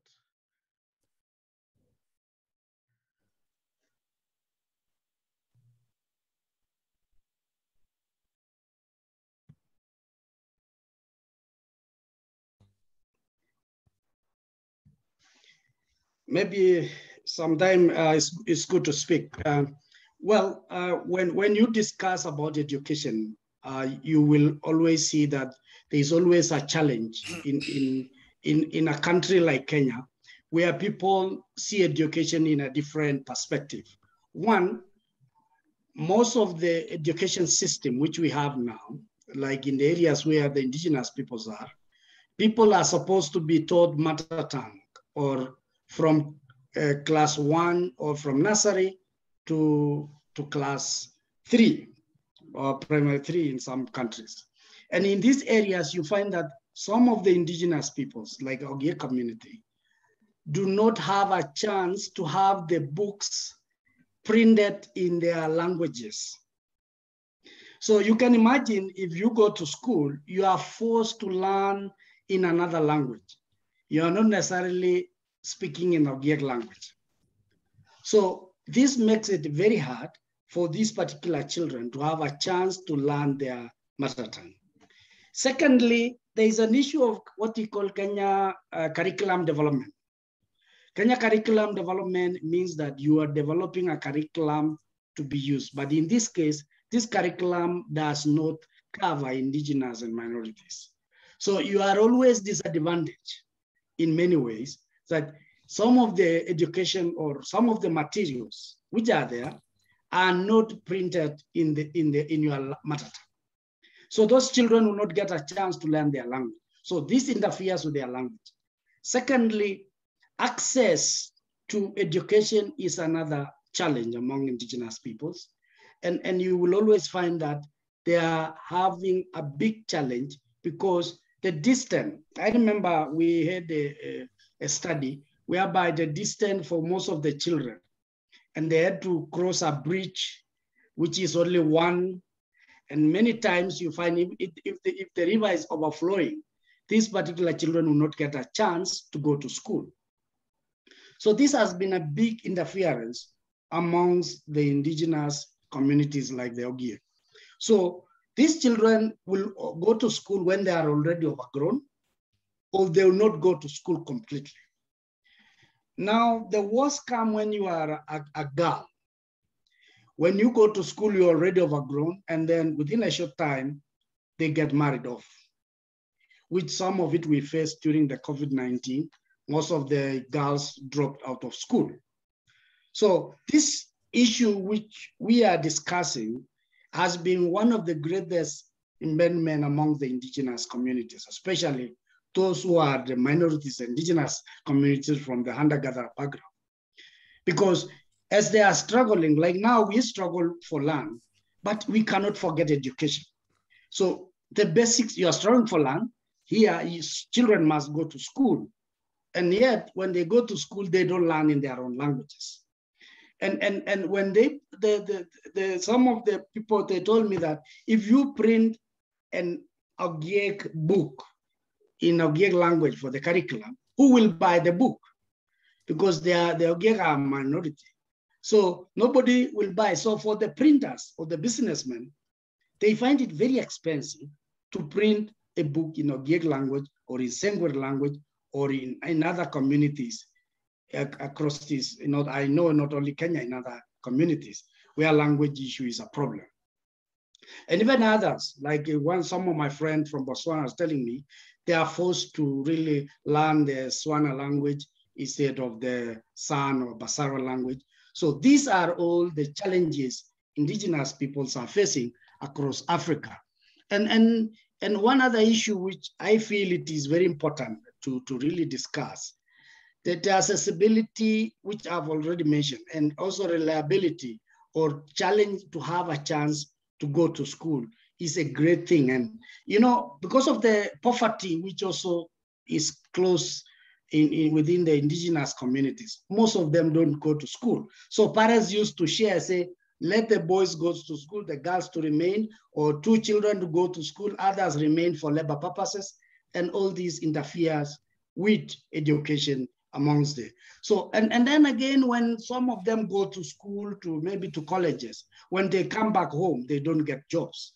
When they don't get jobs, the other people will say, why should you go to school? if X went to school and he is jobless, why should you go to school? So when also the people go to colleges and the kind of courses we study are not focused towards jobs. And when you come back and there is no job, nobody cares really about your level of work.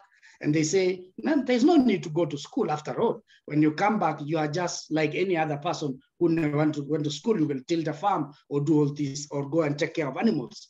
So in all this kind of work which indigenous people are doing, a lot of and less documentation. The documentation we did, which covered the Sengwer, the Ogiek, and some other communities, we realized there's a big challenge in the schools and the performance of schools within indigenous peoples and minority communities.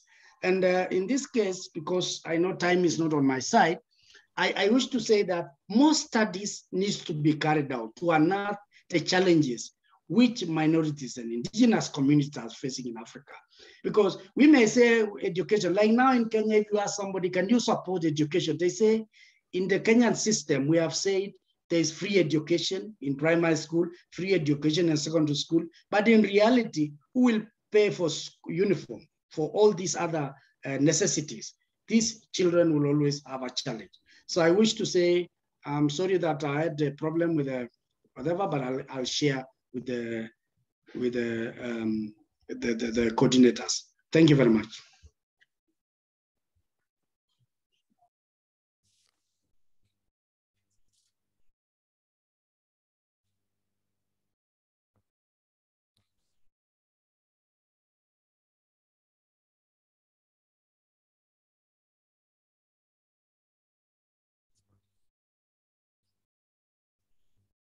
Est-ce que Daniel a fini? Oui, il a fini. Yes, he's done. You have finished, Daniel? Yes. Okay. Thank you very much, Daniel Kobei. Pardon, je parle en anglais maintenant. Merci beaucoup et je retiens également. Thank you, Daniel. Des choses très importantes dites par Daniel Kobei sur le fait que les langues autochtones sont indigenous languages are marginalized, are discriminated. Indigenous children are right to education is discriminated and marginalized. Marginalized. Ce qui naturellement contribue à leur disparition. That leads to their non-existence, the impact of poverty that contribute to children not going to school because the indigenous parents don't have access, don't have the means to provide all their schools need. So now I'll be giving the floor to the third speaker. Pacizo, you have the floor. You will be talking about the access to education of indigenous people and minorities in Zimbabwe. You have the floor. Thank you. All right, thank you so much. I can see that you're having difficulties in pronouncing my name. So my name is Fadzisai Maunganidze, and I'm with an organization called Katsuka Sisterhood. And with support from MRG, we are working in Mbire district, that is Mashonaland Central, where we are working on issues of access to health and issues of access to education for the Doma community.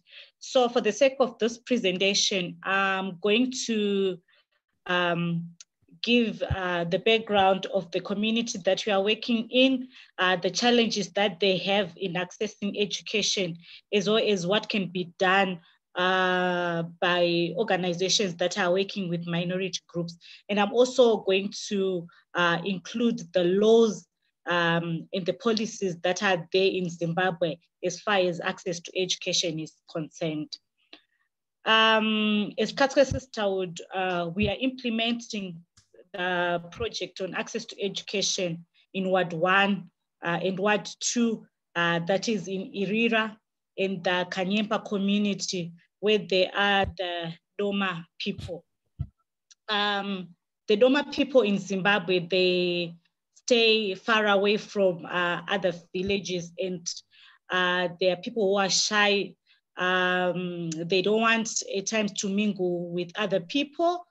And according to the 2018 census, we have about 1,350 Doma people in Zimbabwe.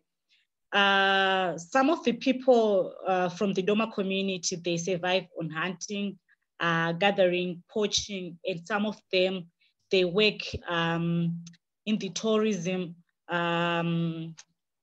sector. That is, they work in the game parks that are near their community. And also there's food distribution from the Ministry of Social Welfare and also World Food Program and other organizations that also distribute food in the communities. So the challenges that they have, or that we have in Zimbabwe as far as accessing education is concerned, is that there's the issue of long distance to the schools. For example, in Ward 2, where the Irira people are, they walk about 10 to 12 kilometers to the nearest school. And also is the same as in Ward 2, where there is the Doma people from the Kanyempa border post. They walk also about 19 kilometers to walk 19 kilometers to the nearest primary and secondary school. And you find that according to the Zimbabwean education policy, a pupil is supposed to walk a maximum of 5 kilometers to the nearest school, not more than that, which is a challenge. Along the way, there is also the issue of human-wildlife conflict. And because of that, most of the children, they end up not going to school. Like what I highlighted above that, the issue of human-wildlife conflict, there are incidences whereby some of the people have been killed by elephants, and also some where they've been attacked by buffaloes or lions. Also, coupled to that, during the rain season, the children, they miss a whole term, that is 4 months, due to flooded rivers. So, for example, in Irira, they cross about 4 rivers to go to that school that I mentioned, that is about 10 kilometers. And in Ward 2, they cross about 2 rivers to get to the school that is about 19 kilometers. There's also lack of proper documentation for the children. Most of them, they don't have identity documentation. They don't have birth certificates. Their mothers, they don't have birth certificates, which cause a challenge for them to register when they want to go, maybe for grade 1 or the ECD. And also, like what I said, that most of the people in the communities, they don't work. And at times, parents, they cannot afford school fees for their children, which is a challenge. Adding on to that, the issue of language that was highlighted with the previous speakers, you find out that for the Doma community in Ward 1, they use the Chikunda language, which is also not part of the curriculum, so which also pose a challenge to them. There's also issue of lack of access to educational materials. This is just general in Zimbabwe, whereby, you know, in some schools, there's no proper infrastructure. There are no textbooks. there are no benches, which also pose a challenge even for those people from the minority groups. Then also there is the issue of unavailability of teachers, especially in rural communities of Zimbabwe. This poses a challenge that you find out that one teacher can have a ratio of about 100 students, which is also a challenge. Even if when they go to school, they are not sort of like given, they are not sort of like supported by those teachers because there are a few teachers in the schools. Those are the challenges that are there as far as access to education for the minority groups, focusing on the Doma communities concerned. I'm going on to look at the Zimbabwe educational policies. We have the educational bill in Zimbabwe, and also our constitution, section 75 of our constitution, it stipulates the right to education, that every citizen and permanent resident of Zimbabwe is a right to a basic state-funded education, including adult education, as well as measures that are going to be taken to include issues around availability and accessibility of education. Then in 2020, the Zimbabwe government adopted the Education Amendment Act to align the Education Act with the country's constitution. So those are the laws that we have. And also what is being done from that, I've picked about one or two what the government is doing as far as supporting the rights of the minority. So the Zimbabwe government introduced the basic education assistance module that is BIM, that pays for primary and secondary education school fees, and those are students who cannot afford in Zimbabwe. And this is another opportunity that the minority groups can have as far as accessing education is concerned. Then also the government has introduced adult literacy program, which supports those classes that has adults. Then we also recently, the government of Zimbabwe introduced what is called the continuous assessment learning activity, CALA in short, which offers an opportunity for learners to conduct detailed research-based activities, which also adds to their marks for the national examinations. There is also the issue of retention of pregnant girls in school. Those girls who want to go, while they are pregnant, they are allowed to do so with support from the teachers. So you find out that from the policies and the laws that I have actually highlighted, there's an opportunity for minority and indigenous groups from Zimbabwe to be part of that. Adding on to that, we also have another minority group that is called the Sen, that are in the southern part of Zimbabwe, with support from another organization that is also focusing on the rights of the minority group. They managed to build a school that is supporting their education. And also on that, the government of Zimbabwe, on our constitution, they've recognized Khoisan as one of the languages in the constitution. So basically I'm saying that what can be done with us is that there's the issue of working together. There's the issue of networking, the issue of support and solidarity that was talked earlier on by the previous speakers, so that they can actually access education. Then there's also the issue of raising awareness and also having community dialogues and sensitization sessions with the community, so that they can realize the importance of the importance of education.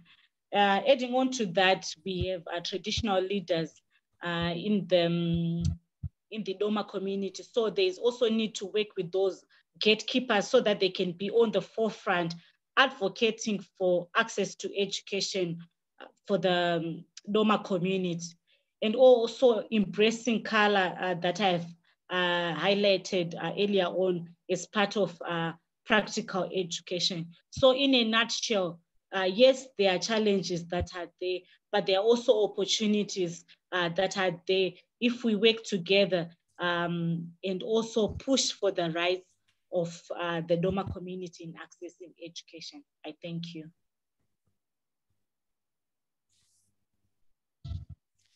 Merci beaucoup, Fadziso, pour cette Thank you very much, Fadziso. contribution. Nous retrouvons un peu beaucoup des problèmes que vous avez soulevés, des obstacles à l'accès à l'éducation au Zimbabwe qu'on retrouve dans d'autres pays d'Afrique et même du monde. Et merci beaucoup pour Thank you, Kagiso, for sharing with us, and also on the good practices you have shared with us, and how we can do to encourage access to education of indigenous and minority groups in Zimbabwe. I will give back the floor to Agnes for debates and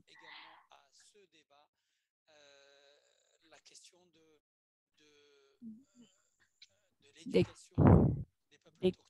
question of indigenous people and minorities with regard to access to education.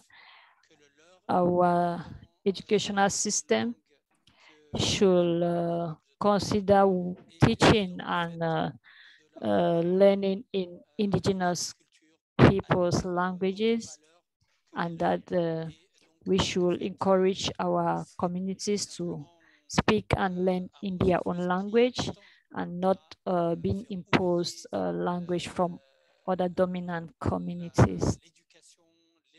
Education, values, knowledge, their beliefs should not be replaced with that of other communities, and I'm worried about the development or of indigenous communities and minorities. And yes, I give you the floor. Thank you. Okay, thank you so much, Dr. Belkacem. And it's a pleasure to having listened to your moderation. Thank you for that. And my remaining work is simple.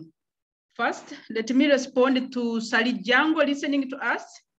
I wanted to remind members participating today that there are some of the pattern of colleagues here who have a full, full rooms by indigenous populations attending and listening into the debate, like Christine Kandi from the Endorwes Women Council. They have participants listening in, and Mboskuda from Cameroon. They have participants in the room listening into this discussion. So it's a great honor to have you in this meeting. And Mr. Sally, I would say the meeting is almost ending. We have to discuss the way the plenary now and the way forward. And then we have to discuss a little bit on the declaration, which we'll find out from Geoffrey where we are. Then we are ending. So we have a few minutes remaining to end this meeting. Let's say 20 minutes from now. So Yes, back to the discussion. We are now moving to the plenary session. And I'm encouraging participants to raise your hand, and we continue with engagement with the questions related to education, the plenary on education. So.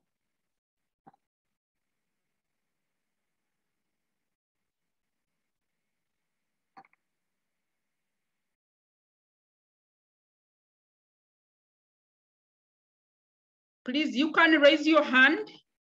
Then I will know you want to speak, and then we, like that.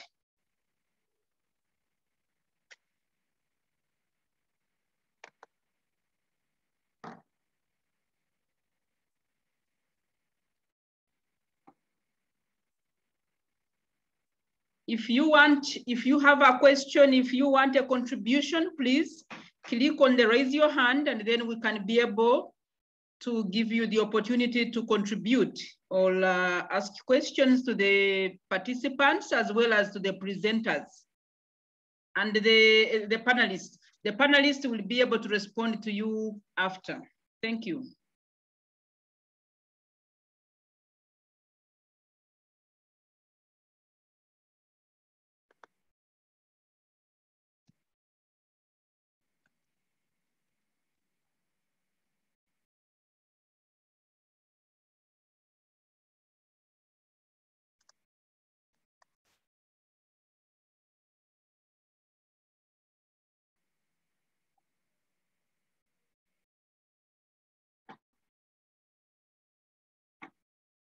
Any question? Anyone with a question?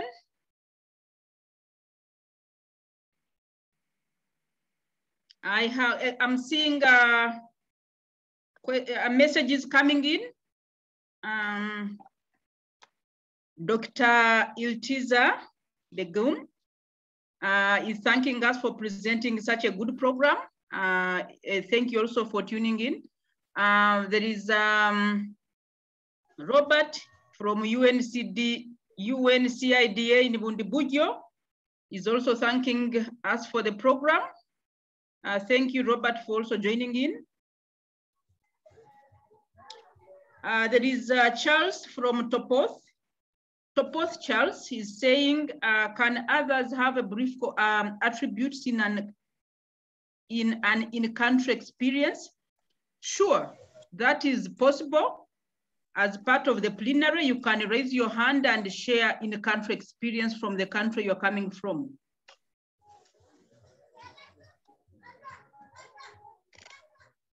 Hello. Hello. Yes, hello, Charles. Yes. You can take up the floor. I am Topoth Charles. Yes, I come from the northeastern part of Uganda, the greater part called Karamoja. I am privileged to be part of this webinar. I thank all the organizers, Minority Rights Group. I would like to thank all the panelists and all those who have joined in this webinar, as matters that we're discussing are crucial for human life.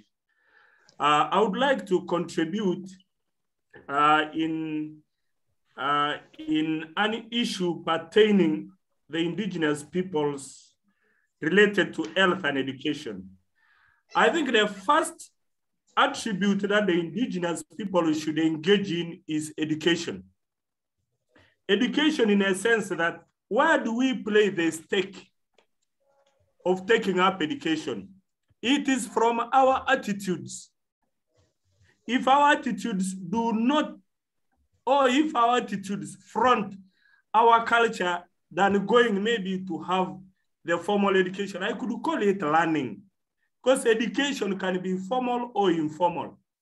But the formal education has been taken to be the one that now is being put as a challenge to that. Is that the legal framework or the official regimes that are developed by governments do not include the indigenous people in terms of consultancy. An example is here in Uganda. I have been tracking a lot of legal frameworks in the country that is the environment, the National Environment Act and the Uganda Wildlife Act that was assented by the president in 2019, was so challenging to forest dependent communities and those adjacent to protected areas. And when we went to Parliament, it was very hard to get a copy of the bill before it was assented. One of the things I put forward is, much as we have particular indigenous people's challenges, we must learn to champion ourselves as society, to engage proactively and in solidarity with others over the emerging legal regime that is now in Uganda. We have 20 bills now pending to be assented. And one of it was blocked yesterday as I also escaped from the area of the bombs. I'm in Kampala. We were going to have to attend the first reading of the mining and the mineral bill, which is going to affect the entire region of Karamoja. So one of the things is, I would like to challenge my brothers that much as the laws have national circumstances, what is our role as regional partners in Africa to play and inform? Like in East Africa, we have the East African Legislative Assembly. What is our take at that front? What are we playing at the AU desk so that all these subnational regional frameworks can inform the national circumstances? Because we know national circumstances, it's difficult for smaller communities to engage into. That is why I still look at the proactiveness we bring as indigenous people into course is never put into practice. Cited example is the Bennett case of 2005. I participated by collecting 520 signatures in Karamoja to support the case, which was won. But when it came to practicing, following up of the ruling of the High Court, it has remained in thin air and it has become a song to say our rights, and yet we are not playing our part. Another is a recent case that has been won by the Batwa. May lie suit to the very experience of the Bennett issue. And yet, in the context of Karamoja, we have gone to engage the political class right from the executive. The Tepe, the Tome, the Nyangia, and the Ik all have secondary schools, which with each sub-community having 4 primary schools on average. So our proactiveness requires the best practices we can engage. One of the most unfortunate in terms of health is the way we are depleted our ideas in terms of research. I just commented it when we were closing for lunch. The health, we are now people who are only practicing village health teams. And yet, if you went to a place like Karamoja, they have just discovered something which is going you are breaking off, Charles. By Dr. Ogwang in Western, the medicine, the herbal medicine we call.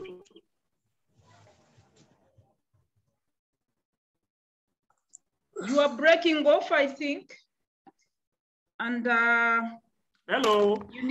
You are breaking off, and you need also to summarize so that you give a chance to others. Hello. Hello. Hello. Hello. Yes, Charles, I'm saying you're breaking off, and yes, if I can summarize, am I? Hello. Okay. Can you summarize in the form of key recommendations you put to this debate?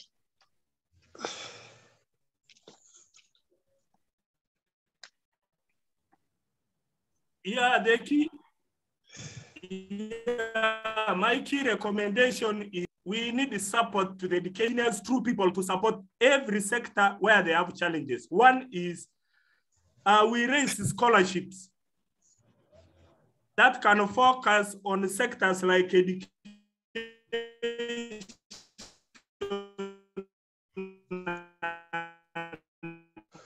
so that the indigenous people.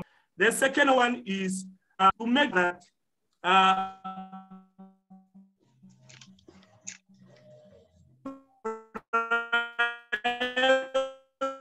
you are doing badly.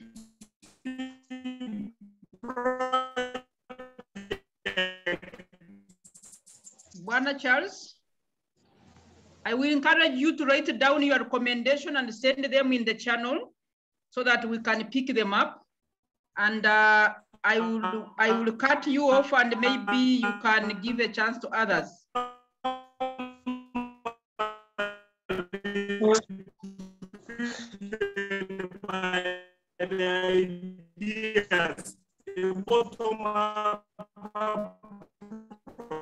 Charles, if you are hearing me, please, I'm going to ask you to stop. And also to support legal policy pertaining what they can have. Okay. Yes, because I'm so sorry your internet wasn't clear, but we will capture your issues if you send them in a message. Thank you so much. Participants listening in, please, you can share recommendations as well as any other question you have. Then that way we able to capture some of the key recommendations. From the short input from Topos Charles, he brings out issues on formal and informal education and says that there is a need to paying attention to the informal education as well as part of the learning process. I think that one takes us back to the presentation of Professor Joshua Castellino. He talked about the issue of the quality of education and the appropriateness of education. So then also he raised the question, the issue around minerals and mining in Karamoja, and he was looking at the bill in Parliament. I think Karamoja region is an area we've talked about full of wealth, mineral wealth, and that has become a problem and a curse to the indigenous populations in Karamoja, because it has, rather than bringing wealth, it is bringing in more marginalization, and as people face challenges, including child labor. So I will leave it at that. Then he talked about indigenous knowledge on medicine, for example, and implementation of cases, that is access to justice for the indigenous populations who have taken cases against their governments to courts, either local courts in the state or outside the state to the African Commission. We need more action around the implementation of those cases. So please, other members. Hello. Hello. I can see a raised hand, but may I know from who? Yeah, it's Christine. I'm here with other fellow members of the community, and they had their own question they wish to share. So maybe I can welcome him to introduce himself and maybe ask the question. Thank you. And Christine, I'm limiting you to something like 2 minutes. Okay. Thank you, Madam, for the educative lesson we have learned. I want to assess particularly the issue of education. I'm Christopher Giselle, Madam. Are you getting me? Hello? Yes, we are getting you. We are getting you. Okay. I'm addressing particularly the issue of education because we have discussed and learned. Now, I am from Kenya, particularly the interest community. We have a problem on the challenge about issue of human resources or recruitment of the, let's say, teachers in the colleges. So the government are very selective when it comes to recruitment, and the grade they are giving it to the students. Now realize that the students from the minority communities are not considered because they have not attained the highest grade. Now the government are taking from the areas where they have done more better. Also, the issue of the infrastructures in the minority communities, whereby even if the learners are there, the infrastructures are so pathetic to an extent whereby the learners cannot get that quality education because the area is not conducive for them to learn. Also, the issue of insecurity in some indigenous communities, where some communities who are more powerful can extend their manpower to displace them. And then when they do so, the vulnerable now, children and the women and others, get lost and education is dismantled completely. And what is your recommendation? That the government should set policies which are conducive or which fits every society, so that even the minority communities can get it. Also, they make awareness before they make any policy regarding the education or whatever, so that everybody can go in line with the system. Okay, thank you so much. I did not get your name, but Christine, thank you so much for the member from the Minorities community. And we appreciate your contribution to this debate. I will go ahead to give the floor to Dr. Iltiza Begum from India. Dr. Iltiza, are you online? Dr. Iltiza? Dr. Iltiza, please. Can I take over if Dr. Iltiza is not online? Okay, we will give him another opportunity. She's calling all the way from India, so we appreciate your presence here. Yes, David, you are given 2 minutes, and please, in your contribution, also state a recommendation you would like to take on. Thank you so much, Agnes, for this opportunity. And I want to thank the panelists who have raised many issues.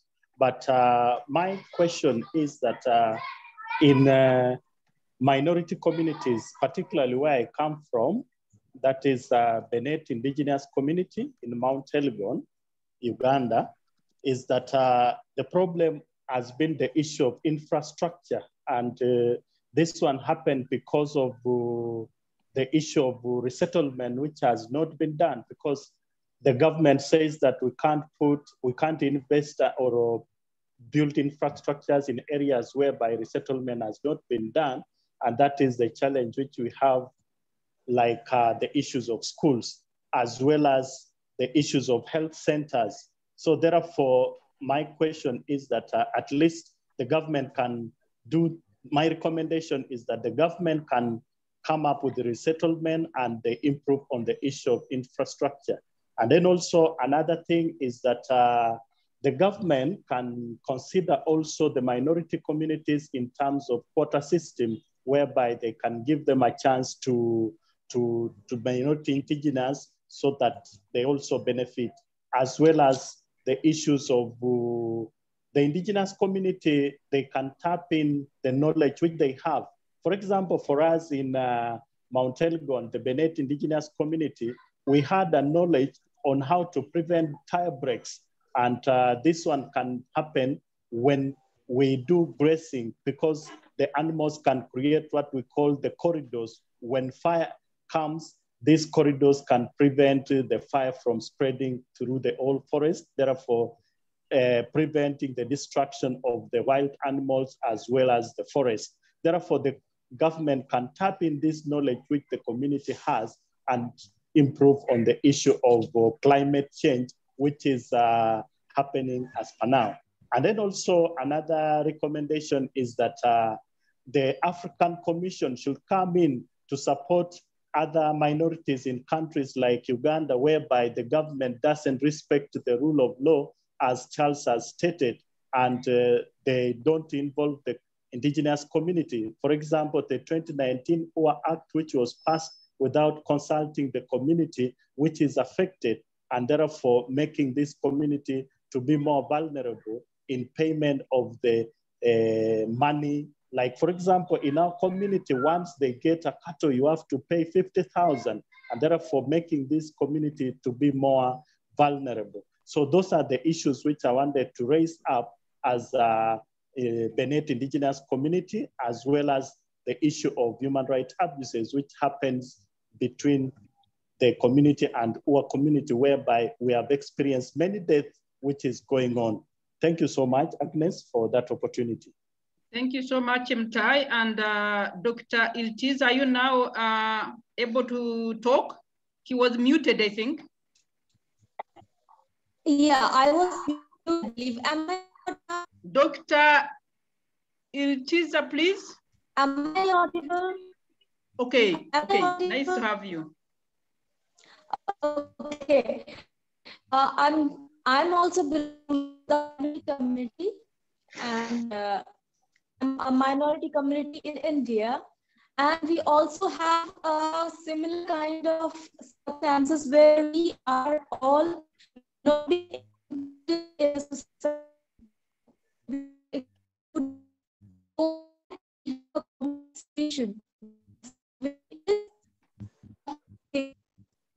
communities educated, we will be aware about what is happening. That kind of fight, because we are okay. So that is what I want to do. Thank you so much for giving me a chance to speak. Thank you. Okay, thank you so much, Dr. Iltiza. And I encourage you also to send again your message, because on the general everybody's chat, because your internet was really not so good.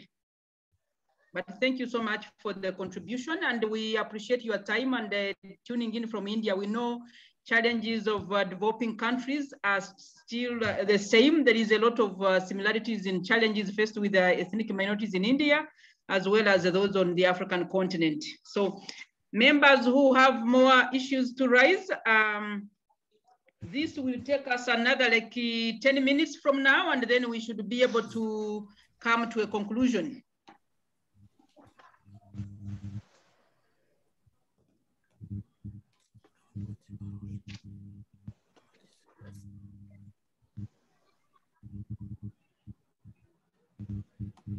If nobody else is there, Geoffrey Keros.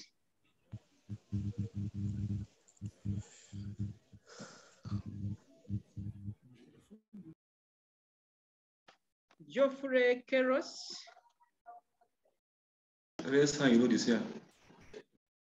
Oh yes, Sally, you are on. Yeah, Agnes, thank you so much for this opportunity. I think, it's quite enriching, it's quite educating for us to have, the wider context of indigenous people all over. Yeah, we are here, we are about 7 people here, indigenous and non-indigenous people. And we have 1 or 2 questions. The first question is that, one of the presenters talked about, the education of indigenous people using their dialect. I don't know, in our Central Africa region here where we come from, we see that very, very difficult, because even the recognitions of the status of indigenous people is so difficult. So I don't know how this is possible to be done. We are thinking that, maybe if countries want to show goodwill, then they have to, adopt the Convention 169, ILO Convention 169, which is not happening. So is it possible for countries like ours in Central Africa to really adopt the indigenous language for teaching? Then the second question is, the team saying that, we are not hearing indigenous people from West Africa. Are there indigenous people of West Africa who have recognized themselves as indigenous people and also recognized by their governments? We know pastoralists, moral pastoralists are found a lot in West Africa. So these are the few things I want to say. Thank you so much. Okay, thank you so much, Sally Django from Cameroon. We appreciate your questions and your contribution to the debate. But to adopt a language of instruction, the local language as a medium of instruction for indigenous populations, and he thinks it's very difficult. I cannot answer that question, but I encourage other people with the questions to respond to this. But if I use the Ugandan experience, Uganda, we have, okay, Paul, can you speak slowly and mute? We have a white paper on the use of languages, local languages in education, which instructs schools from preschool to primary 3 to use the local language, to instruct the pupils in the local languages. The only problem that we have had as ethnic minorities of Uganda is that they also, in the using of local language, they could not be able to reach out to the least spoken languages. So they kind of generalized and they picked on 9 major languages of the dominant communities. And that means if you are in a region where there is a dominating language, then you are forced to instruct your children in the language of the dominating community. And that is a problem, because the question is, if people are not want to maintain their culture, preserve their culture, then imposing a language of a dominating neighbor is going to be very problematic. So that is the main challenge currently with Uganda. But there is that effort to make pupils instructed in the local language. The question is, can you reach out to all the languages? Do you have materials and the scholastic support that ensures that the languages are written and their teachers to instruct the pupils in the language, in their local languages? We still have a lot of challenges. That is the only experience I can give Sally on that. So Sally raised another question on whether there is recognition of indigenous or ethnic minorities in West Africa. And I think that one is a question also I cannot respond to. And I encourage people listening in from West Africa to share experience. But what I know, there are ethnic minorities across West Africa and in different countries. The question of whether they are recognized legally in those countries is what I cannot respond to. Yes.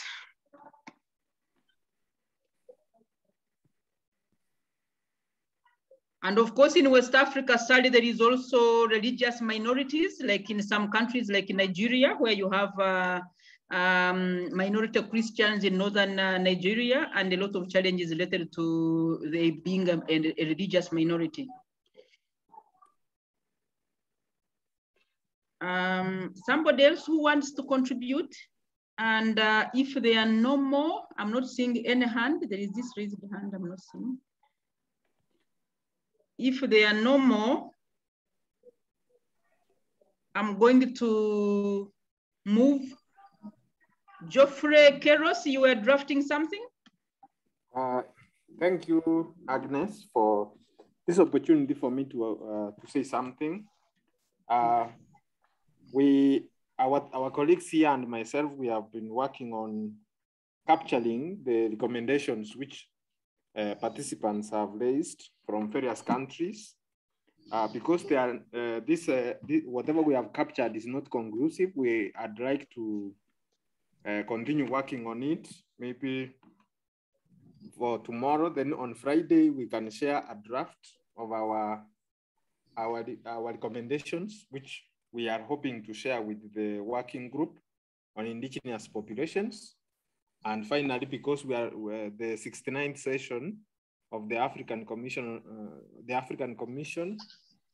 is going on, we can subsequently share with our partners. We make sure that these recommendations reaches the African Commission and subsequently to the states where we come from.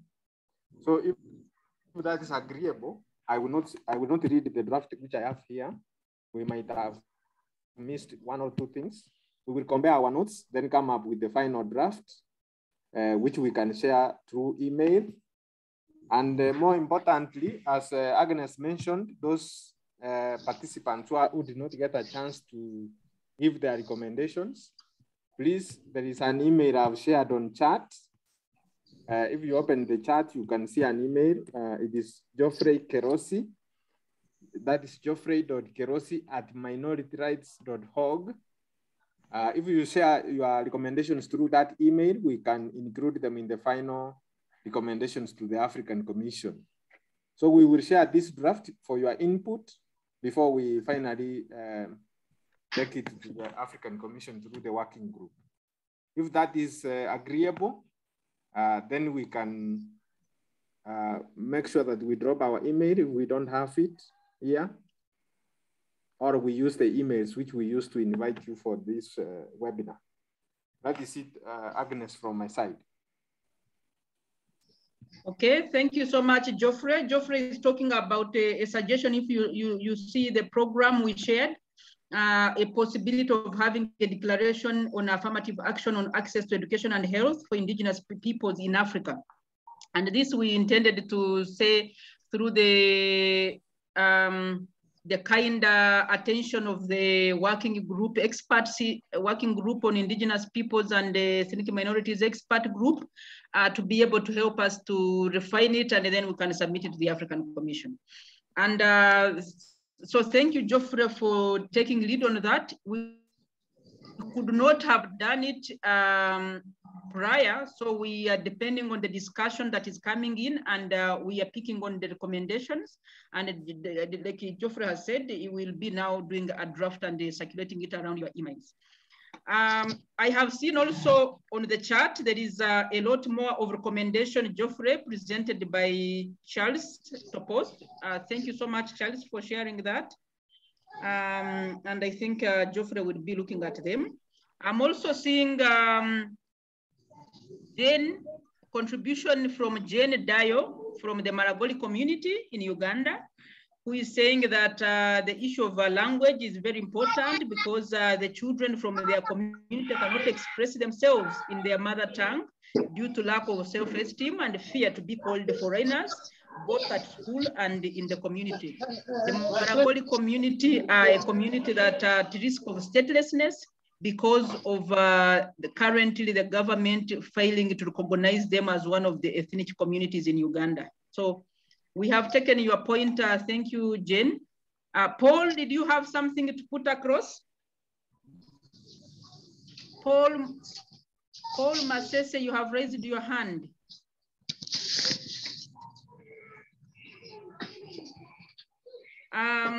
Yes, sir.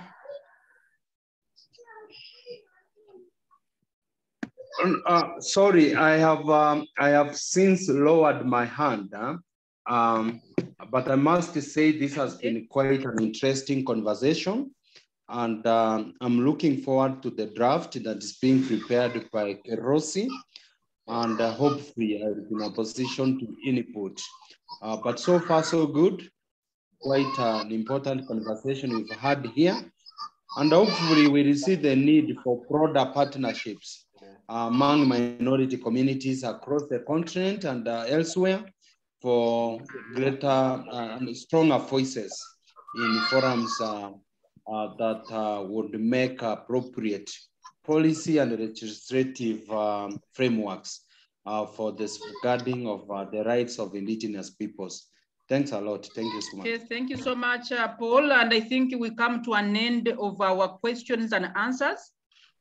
And I would like to thank all the people who have participated in this webinar. And most importantly, the panelists, our panelists who have presented, given us a basis for the discussion. I would like you to thank in absentia expert Leslie Johnson from the African Commission on Human and People's Rights, Mochunguzi Dennis from AICM, Araso Babu from Ethiopia, Dr. Melaku, also expert on working group on indigenous people. Also, I would like to thank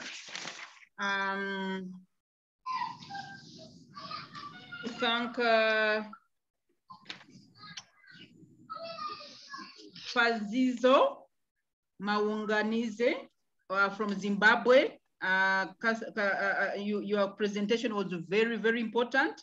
I have not forgotten the indigenous populations, children who have to cross a national park and they have to conflict with animals. And how do they get education? Thank you so much, Daniel Kobe. And Daniel Kobe has shared the presentation in chat. If you can download it, you can download it. That would be wonderful. And with that, I would like to hand over to Dr. Melaku on behalf of the working group on indigenous people to give a final word and the close of the meeting, of the debate. Thank you so much. Dr. Melaku, are you still there? Dr. Melaku? Yes. Okay, I hand over. Yeah, I'm still around. Thank you, Agnes. I must say that this is a very good and interesting forum. And I encourage MRG to continue organizing such a forum. And I hope a number of people from the African Commission currently meeting at the session, ordinary session, also attending this panel. This panel organized in collaboration with the African Commission working group of indigenous populations. And I hope this kind of cooperation will continue with MRG and, to create more forums for discussion, and if possible, also is also sometimes necessary. So I must say that for actively taking part in this panel, and a special thanks goes to Agnes, who organized all this. Thank you very much.